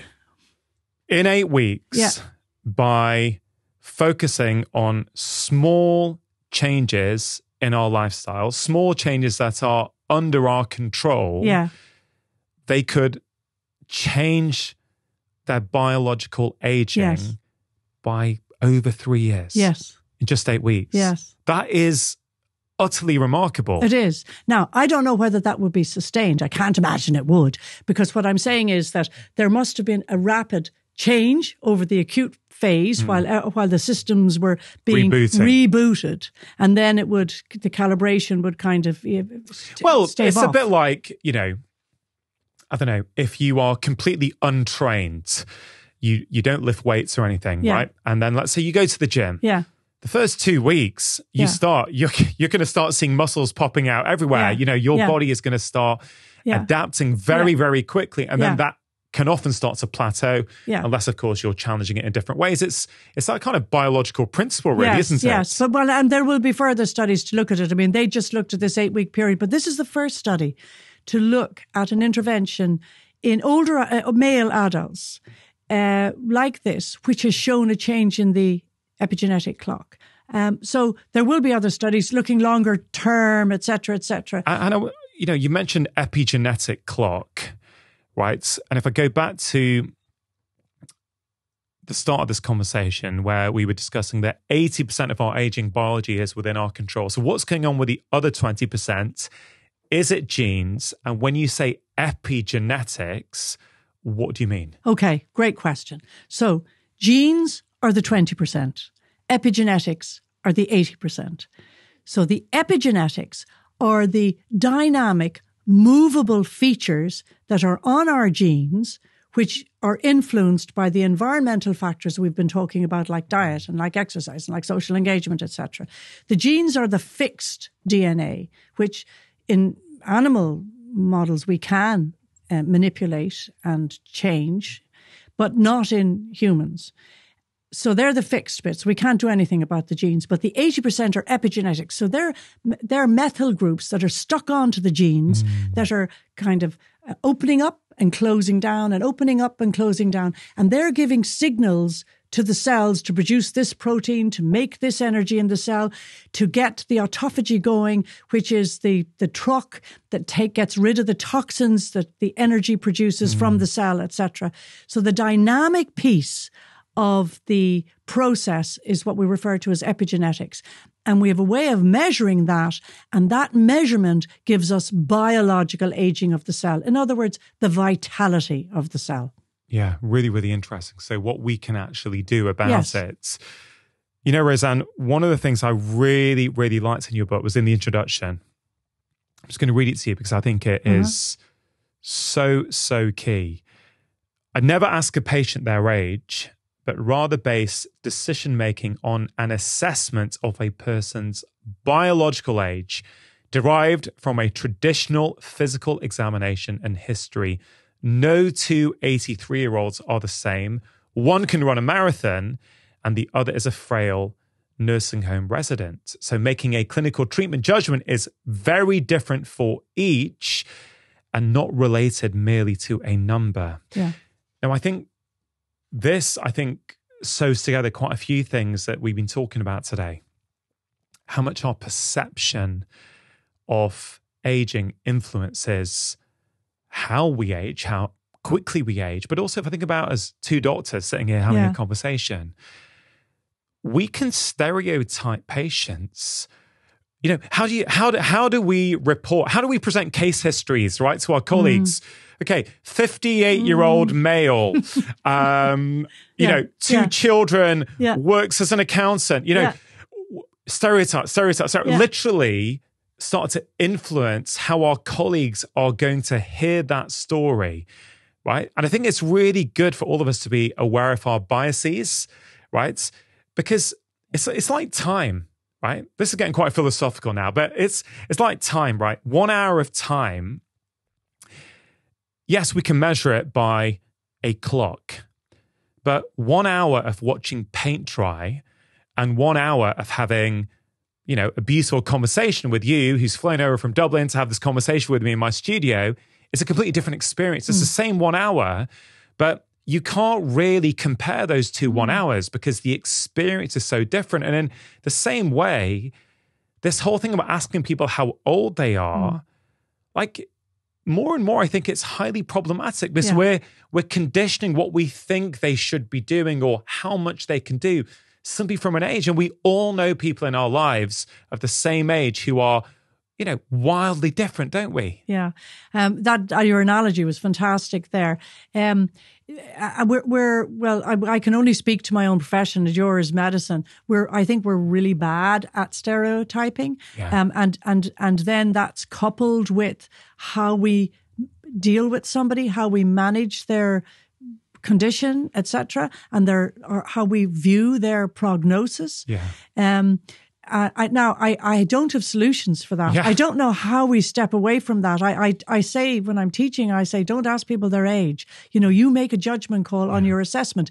And that's really important because that will make the young doctor actually look at how somebody's walking. How often do people actually measure? And I'm always saying, right, so what's their walking like? Well, I didn't get them up, or, it was late at night or whatever. But we need to watch people's gait, make judgment calls on objective measures like that rather than age. But I don't have a solution to that. It's just, I think not everything has a solution for it, but I think for me, the take home is just be aware of it. Just be aware of that bias, not only for a doctor, but when I'm interacting with anyone in my community or friends or their parents, don't just assume that because someone is a certain age that they will want to do certain things, or certain things are off limits, for example. But in that context, it's awfully important to ask people about their past. You get a completely different patient in front of you if you find out what their life was like, what they did. I mean, suddenly it's like a black and white drawing becomes full of color. Yeah. And it makes it much easier for you to contextualize your engagement with that person and how you're going to treat them. Well, that's one of the joys of our job, isn't it? Yeah. That's one of the joys of being a doctor, is you get this really intimate window into your patients' lives. It's deemed okay in the patient-doctor interaction to open up about things that in other settings wouldn't happen. So I would say that's one of the great privileges of being a medical doctor. You get to experience stuff. And but we feel so much better. You feel as an individual so much better about having shared that with someone. I mean, that's why I am passionate about medicine, because I think that it affords us opportunities of engagement that I don't think a lot of other professions do, but also passionate about slow medicine. And we're losing that. So tests have become much more sophisticated, much more easily accessible. And very often we don't give enough of time for the patient to tell us what they think is going on. They, by and large, will give us the diagnosis in 90% of cases. I completely agree. So when I was at medical school in the end of the 1990s, we were told by our professors back then that the history is everything. Yes. Right? Or most of it. Yes. Right? So what the patient tells you. Yes. I've been practicing for over 2 decades. I passionately believe that if you give patients time and space, they will pretty much tell you almost everything that you need to know. So do I, yeah. In this era now of, fancy testing, diagnostics, do you still share the same viewpoints? Oh, I believe that, absolutely. And I'm practicing, and that I get virtually everything I need from spending time, but it is time. And particularly with older patients, you have to be prepared to be patient and give the person time. However, it's harder, I find, to share that approach with some of the younger doctors that I'm dealing with, because there's an adrenaline rush when you're a young doctor and you want to get the angio done now and see what the vessels look like, So I find it harder and harder to persuade young doctors that honestly you'll get it from the history, because that's not very exciting to them when they've so many other exciting opportunities.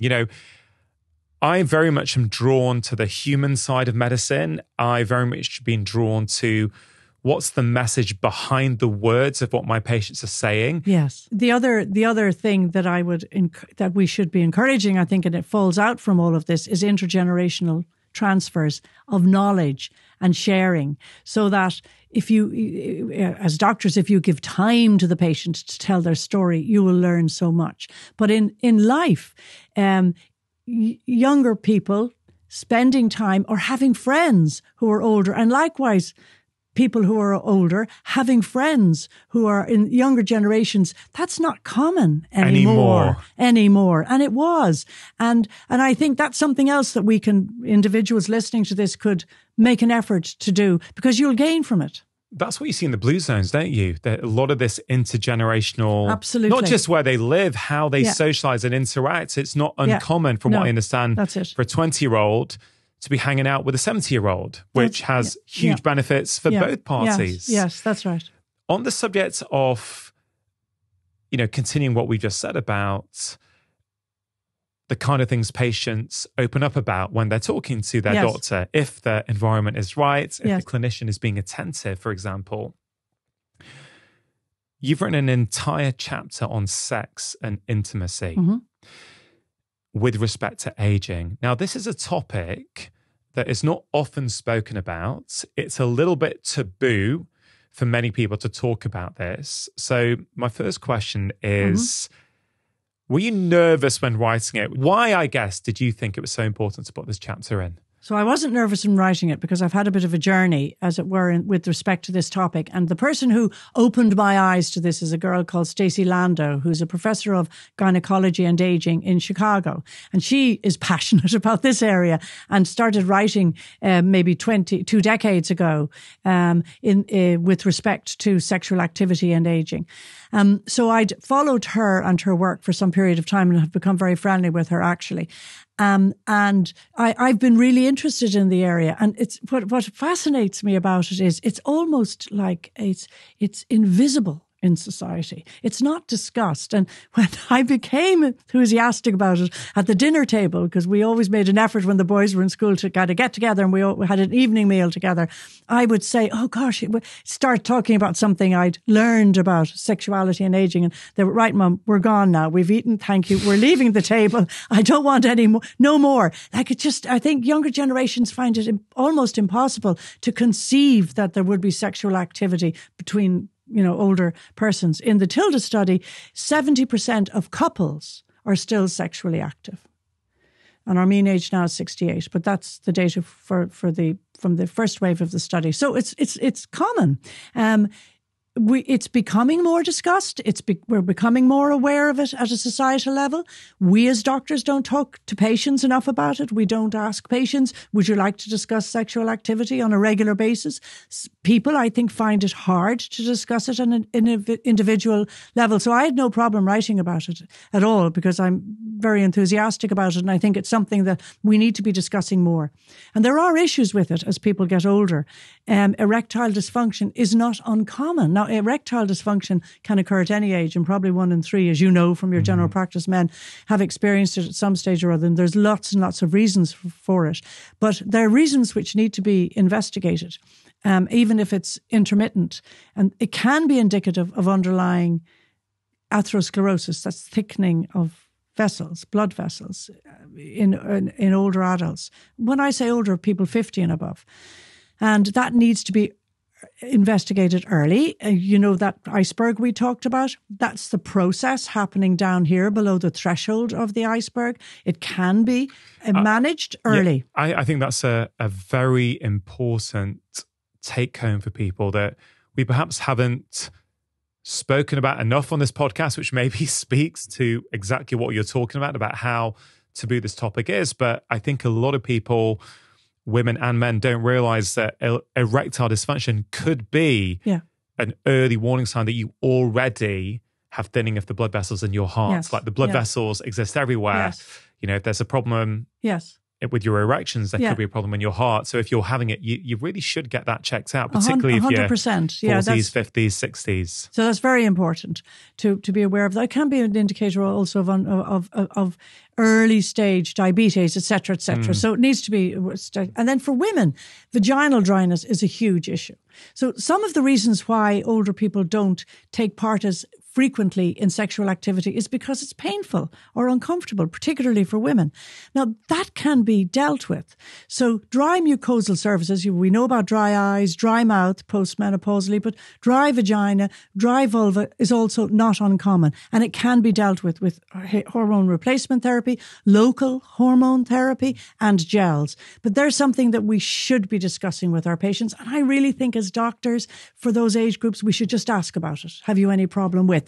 And if there's a problem, that'll open up the discussion. So how does this relate to aging, right? So let's say a couple want to be intimate and have sex as they're older. Okay, so that's a desire.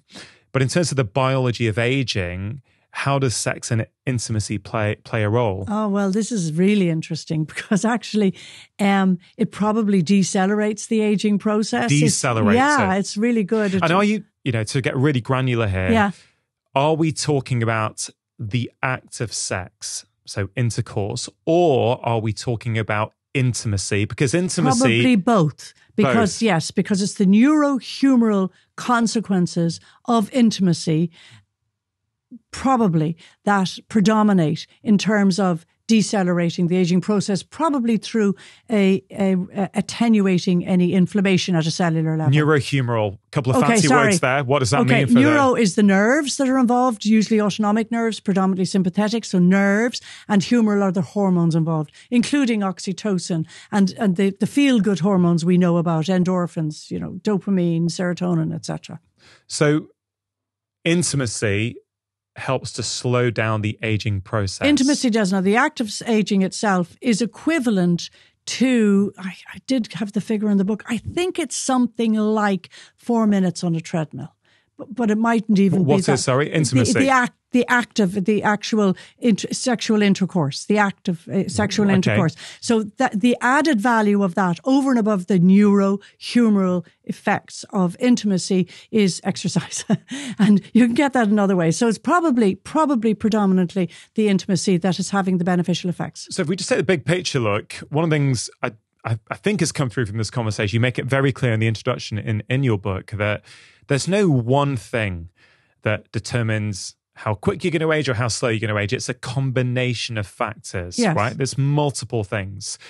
And of course, we all live different lives. So, we can all get there. We can all slow down the aging process, I guess, by doing what we can within the context of our lives. And not everyone is going to be able to do everything. Now, in relation to what we've just been talking about, sex and intimacy, of course, many people will feel that they're not in a relationship, right? Many people may feel that, or they are, let's say, happily married, but both themselves and their partner no longer wish to engage in intercourse, right? So let's just be really clear what we're saying. We're not saying that that's a bad thing necessarily, are we? What's the message there for people? So the message there for people is, of course, it's individualized. And there are lots of studies to show that there are people who are not sexually intimate, who have very good quality of life and are happy with that status quo. It's only if whatever your situation is causing you worry or stress or unhappiness that it's not good. But if you're getting pleasure from whatever the state, either, being single and not having any sexual intimacy, being in a couple, but not having sexual intimacy, or having intermittent sexual intimacy, it's whatever is making you happy. And as long as it's not stressing you and making you unhappy, that's what's toxic. Let's talk about sleep. What is the relationship between sleep and aging? And I've got to say, one of the things I really, really enjoyed reading about was these 4 sleep chronotypes. Oh, yeah. Yes. I reckon I'm a lion. What do you think you are? I'm definitely a lion. Okay. Yeah. From the description in your book, I'm a lion. In fact, do you want to go through those? I'll go through them. So there are 4 types. There are dolphins, lions, bears, and wolves. And the whole point about this is, what's our chronotype? Our chronotype is almost our personality type, coupled with our 24-hour circadian rhythm. Okay. Now, all of our cells have a 24-hour circadian rhythm, and they're all governed by a central clock in the brain called the suprachiasmatic nucleus. SCN. And it basically, every single thing about us is governed by that. So that at night time, when it's dark, different rhythms are turned off and different rhythms are turned on. And then in the daytime, different rhythms turned off and on. That's what's important. Now, our chronotypes, which are our sort of personality types coupled with our rhythm, are roughly divided into 4 groups. There's the dolphins, the lions, the bears, and the wolves.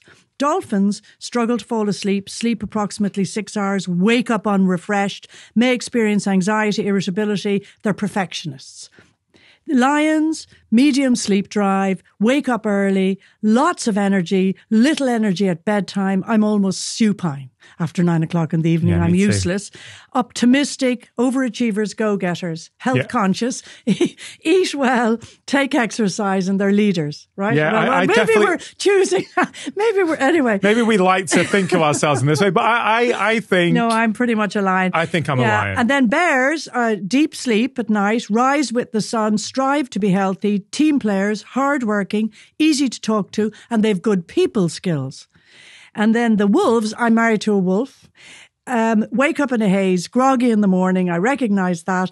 Energy in the evening. So he's much better in the evenings. Tend to miss breakfast, come alive after dark, creative, pessimistic, moody, comfortable alone. And they're very often the chronotype, which is actually aligned with great creativity.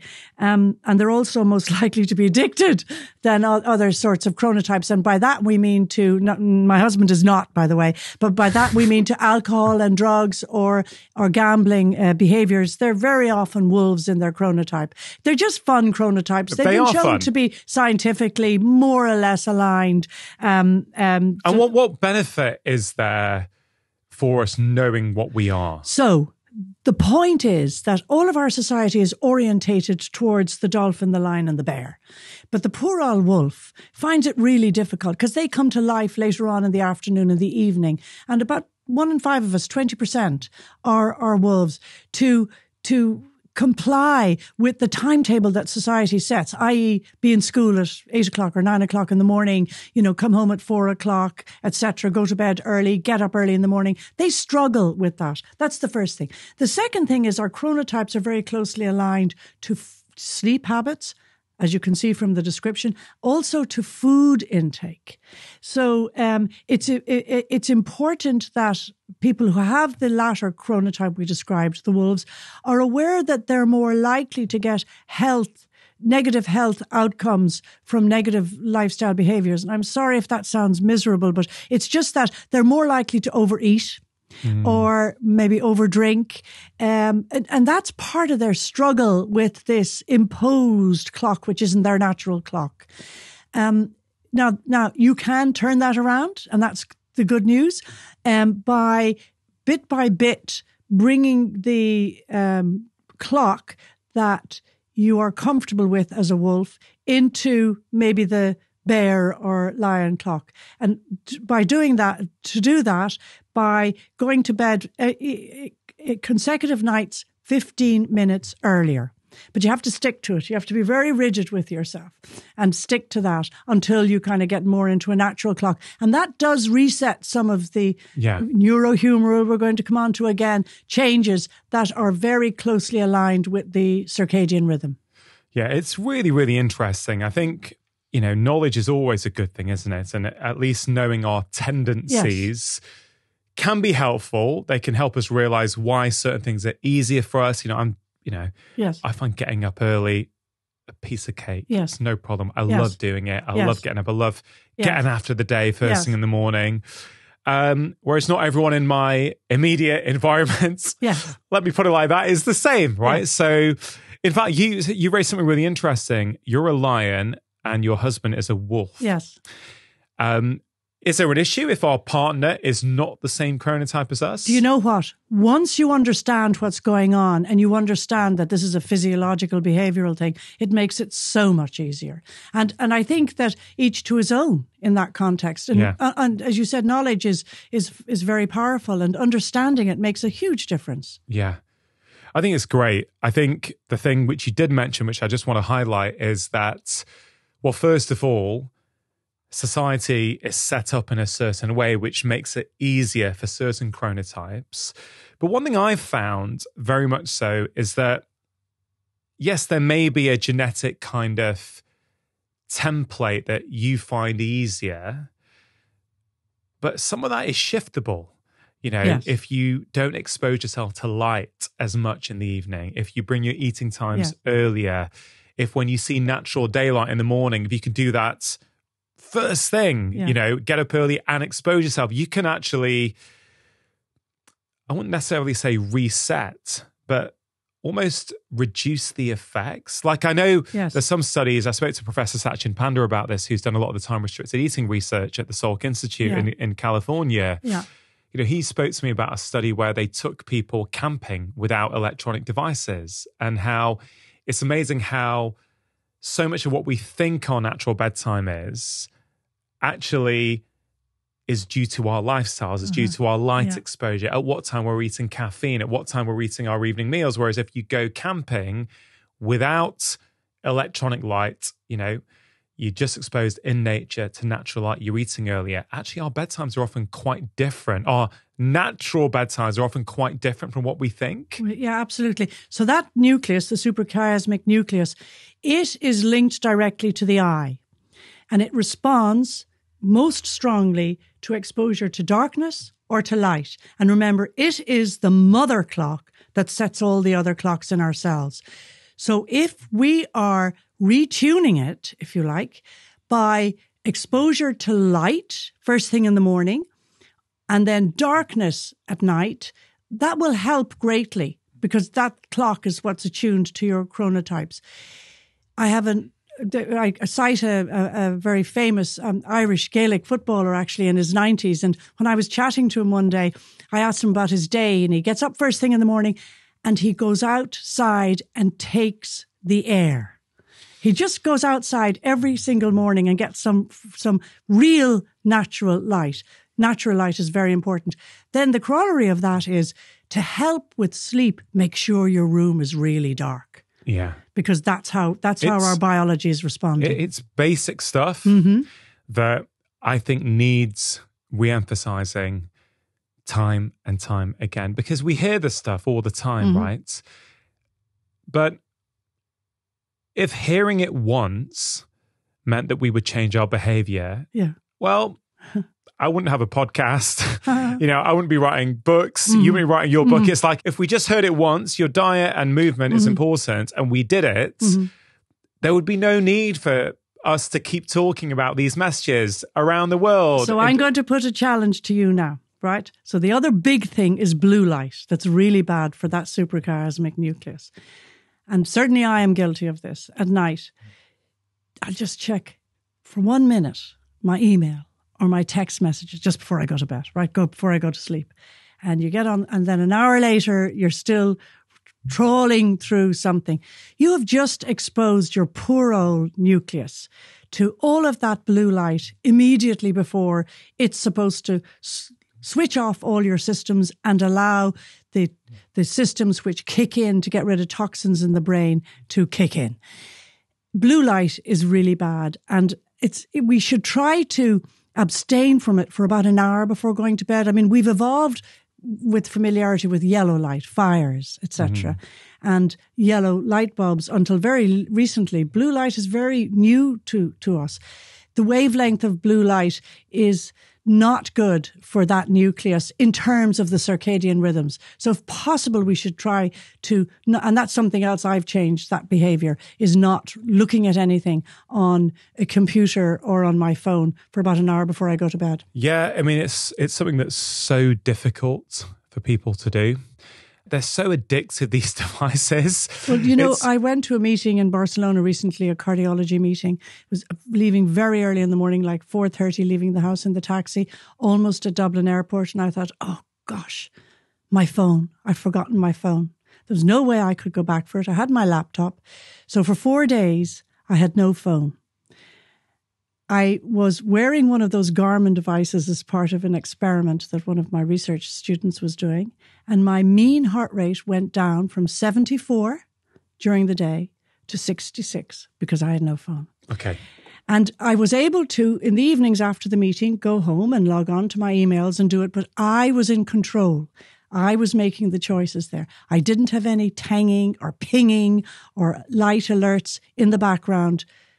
And that just shows how much, I didn't realize it before this, but how much impact that was having on my cardiovascular system. That is absolutely incredible. I'd love to see that done on a wider trial, because I just don't think we realize the insidious nature, the way being on the entire time has crept in where it is now the norm for so many of us. Yes. For me, one of the most powerful things I can do for my health, if and when I remember to do it, and I've got to say at the moment I'm being really good with it, is I charge my phone in my kitchen. Yeah. So I live in a house, I leave it downstairs. It doesn't enter my bedroom. Yeah.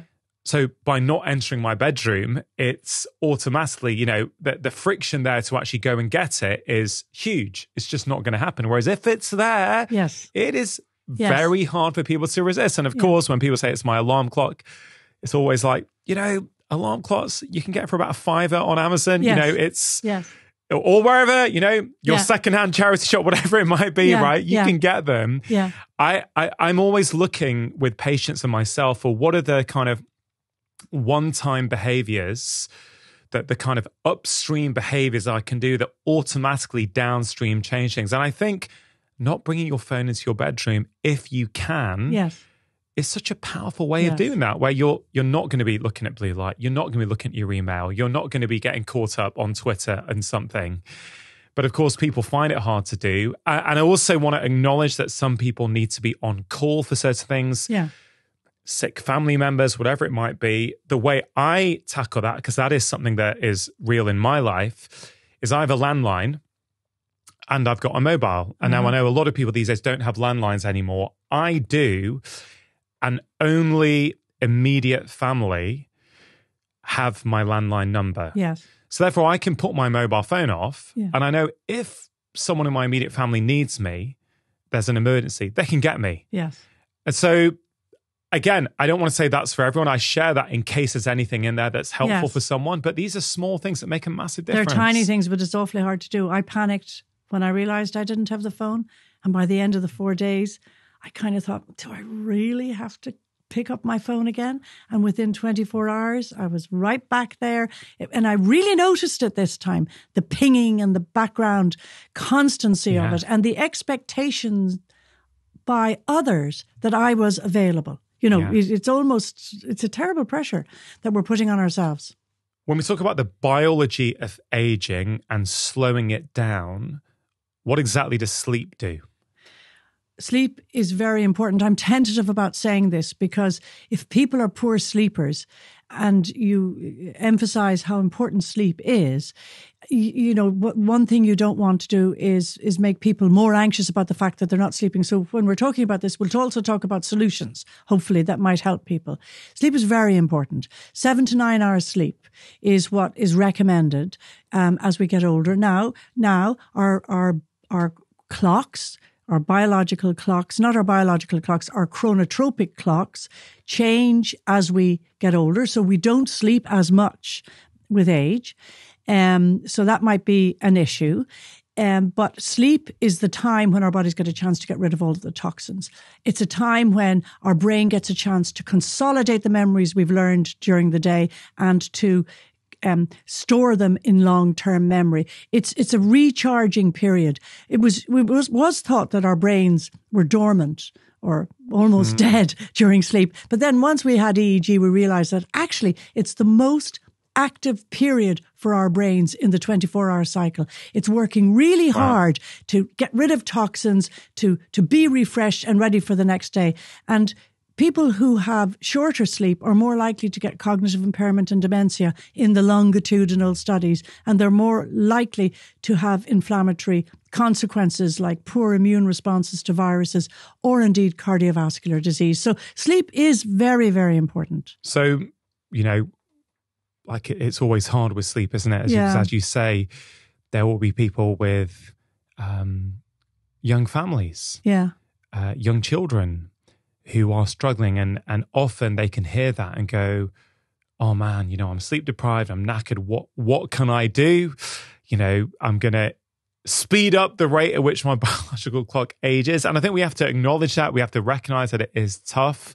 It's really tough for adults, for many adults now who don't have help around them. Or night shift workers. Workers. People who have to work at night. I mean, the evidence that night shift is not good for your health is quite strong.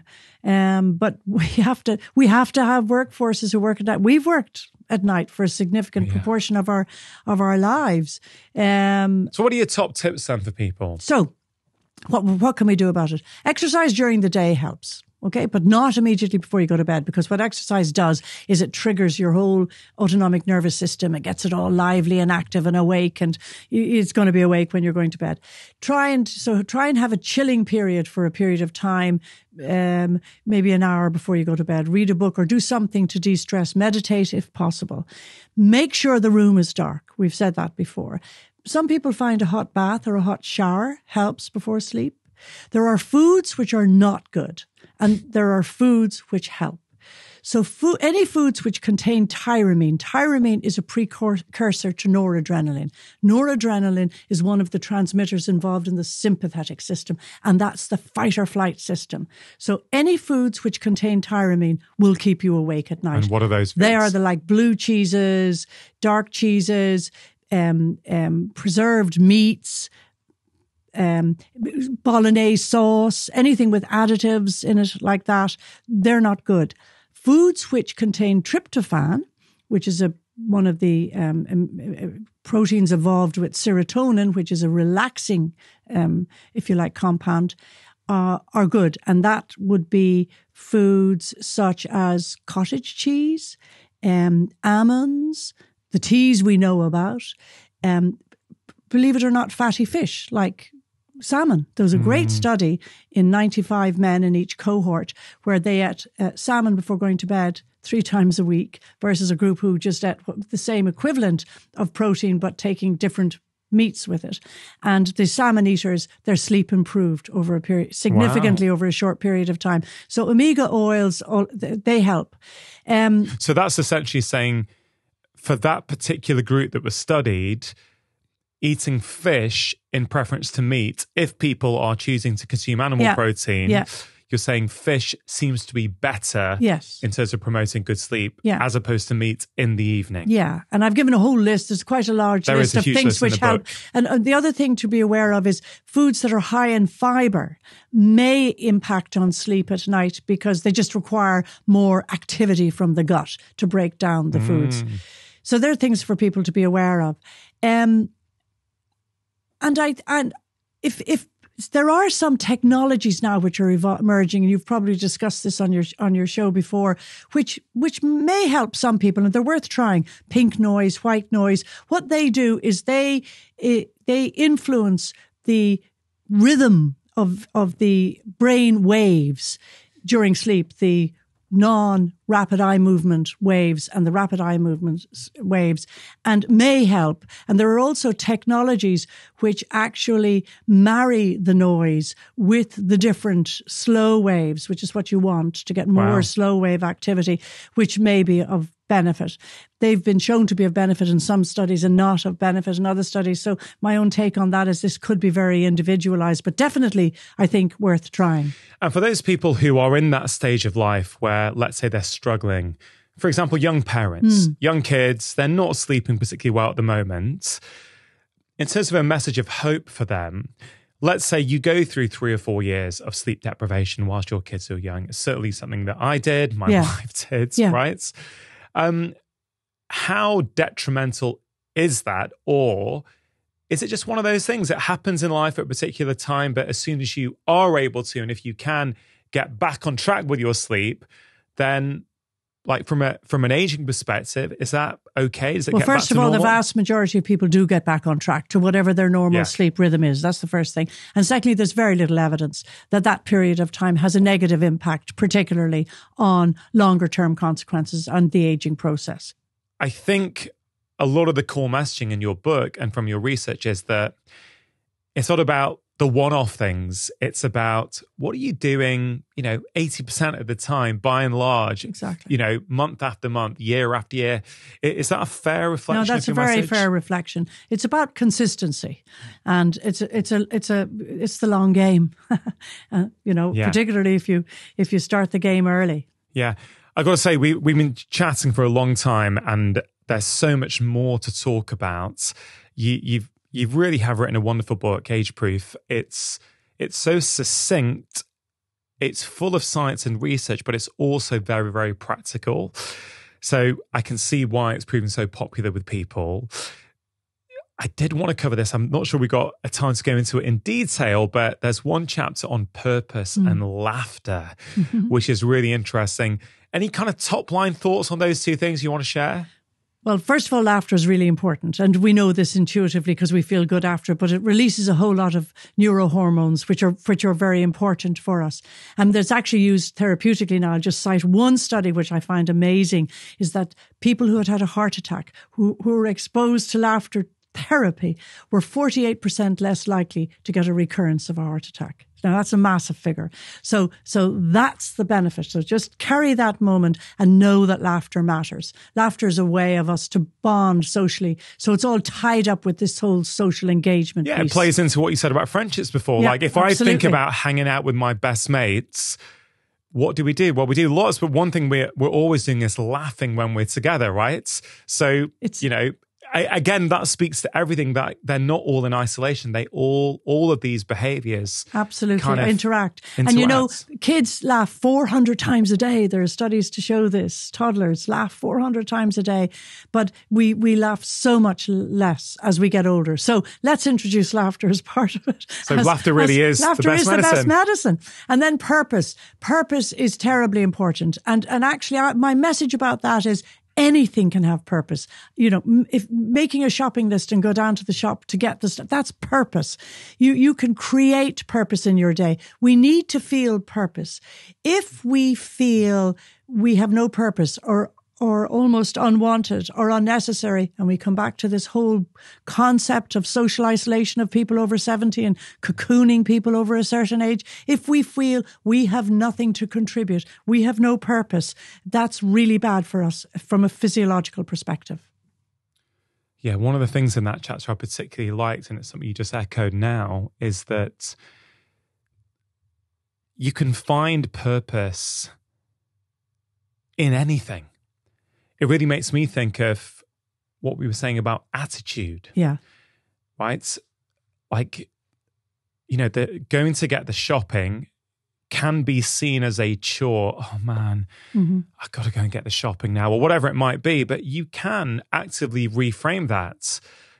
Maybe a bit of gratitude, maybe a bit of, oh wow, I get to go and actually get the food now that feeds my family or feeds me and my partner, or whatever it might be. Yes. And I know it sounds very soft and very simple. I honestly believe that you can train yourself to have this attitude. You can train yourself to look at the positive side of everything, even washing the dishes. And purpose is tied into control. And we need to be in control. There are lots of studies showing that in an employment hierarchy, those who are in control, that is one of the most important contributors to good health in those individuals compared to those who maybe are often in the bottom of the hierarchical chain and have no control. They have to do what they're told, etc. So purpose is part of that. Purpose, if you can reframe it, gives you control over your life. It is your purpose, and you're framing what your purpose is. Therefore, you're in control. And that's really good for us biologically. Yeah, I love that. I got to say, I've so enjoyed our conversation. I enjoyed meeting you a few months ago at the book festival and speaking with you and having all our panel discussions. I've really enjoyed reading the book. Just to finish off, what would your top tips be for people to say, Professor, I want to slow down the rate at which I age. What can I do? I would say build an even stronger friendship group. Keep moving and move a little bit more every year, not less, more every year. And be cautious about your diet. Love it. Thanks for coming on the show. If you enjoyed that conversation, I think you are really going to enjoy this one about what and when to eat for longevity. This is probably the most effective diet that's ever been promoted on the planet.